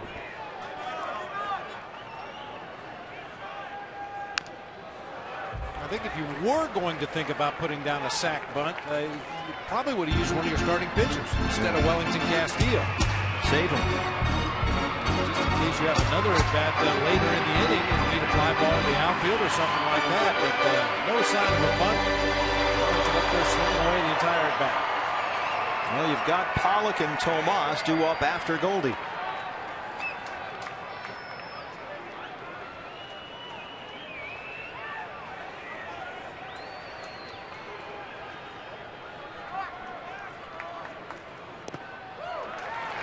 One and two. Muto's done a real nice job back there tonight. He's been lucky on a few of his blocks, but as I said, there's no such thing as a bad block. Even if it happens to hit the umpire and stay right there, that's a good block. He's backhanded a few balls he probably should have dropped to his knees to block, but nothing's gotten by him. A ball and 2 strikes.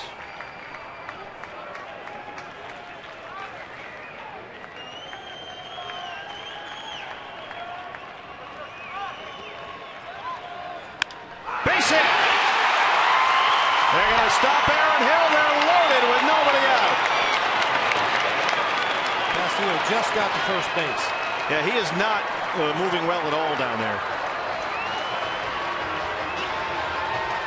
Bases loaded, nobody out for Goldie, and here comes Hellickson to run for Castillo. A big 2-strike hit right there for Welly. Really excited about this base hit, a hanging slider up in the zone, and Wellington Castillo just bangs it through that left side. Unfortunately, hit it so hard, Aaron Hill didn't have a chance to score from second, but this is a little concerning right here. I mean, he could barely drag himself down there to first base. Your only other catchers are a guy on the DL and a guy who tonight started his second career game. So the catching position, an area of concern. But right now the attention is at home plate. Paul Goldschmidt, the National League's leading hitter, is up there down 2 with the bases loaded and nobody out.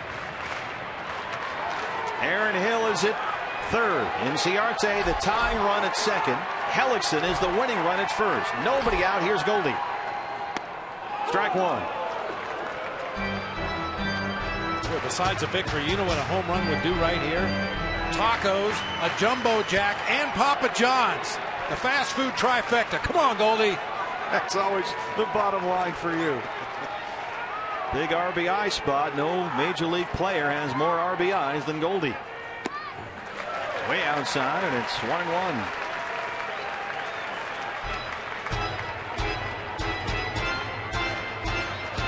Jose Fernandez brilliant tonight, 11 strikeouts. But that W in danger right here.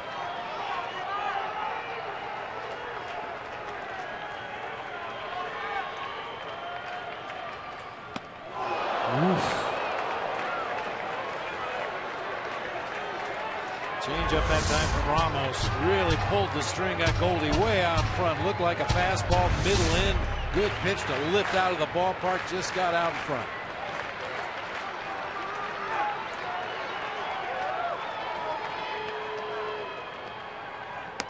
Dropped it in there on him. Called strike 3.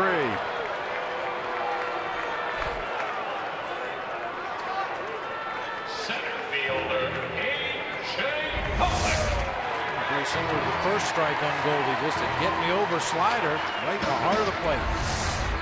Well, here's A.J. Pollock, who came in for Peralta when Peralta was hit in the head by a Jose Fernandez fastball. He doubled in his only previous at bat And remember, AJ had that big pinch hit home run in Game 2 of that 4-game series in Miami when the Diamondbacks swept forward Marlins Park back in May. So he's come through in the clutch against these guys before.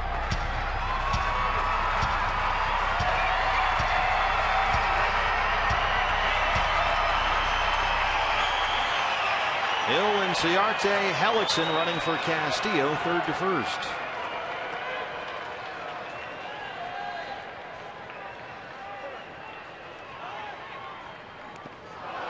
He bounced one in front of home plate. AJ swung and missed, and he's down 0-2. Apparently a real good changeup from Ramos. He's gotten a couple of pretty good hitters to chase really bad changeups here in this inning. That one out in front of home plate, a good couple of feet. Well, there is a reason this guy is closing instead of Carter Capps.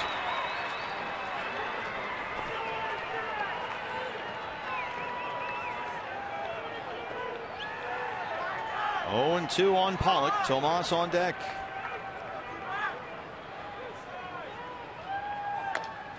Just does get a piece.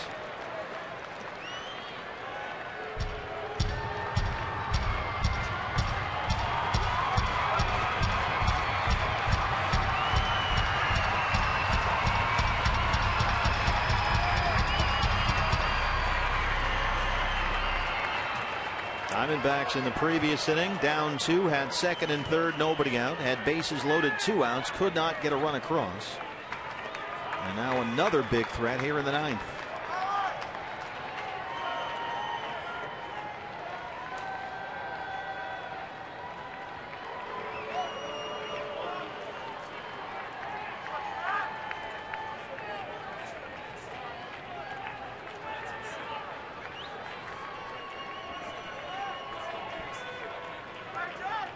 Oh, 0-2. Got him. 2 down. An assortment of changeups and sliders. Well, it's up to Yasmani Tomas. Tomas, an RBI single. He scored a run in the 4th. He's 1 for 4. Bases loaded, 2 down.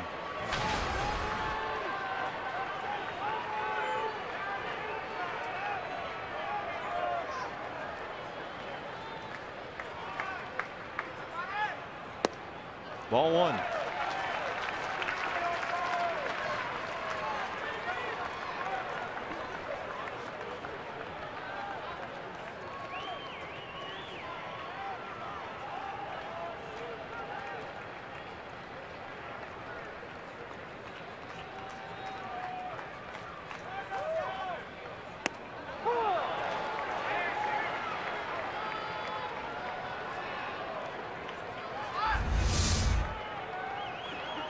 Oh, that's a hanging nothing ball right there. Front door slider. 1-1.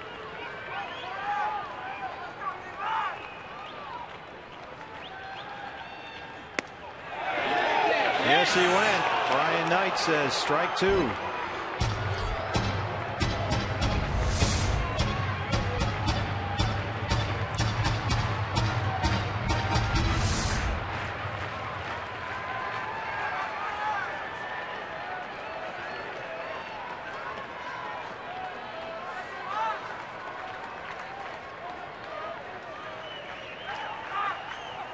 He got him.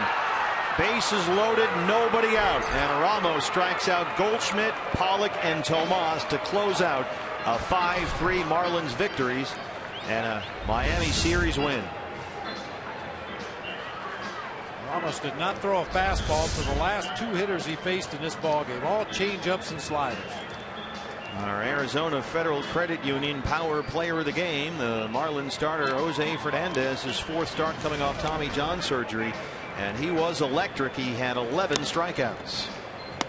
Pretty good looking young pitcher. If this guy stays healthy, it's unfathomable what kind of levels he might reach in this game, especially if you put a good team behind him.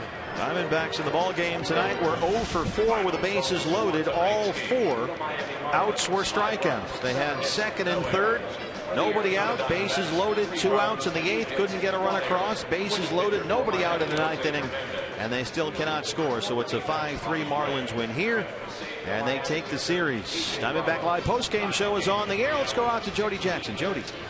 Thanks a lot, Steve. Jody Jackson alongside our guest analyst this week, former Suns broadcaster Eddie Johnson. Eddie.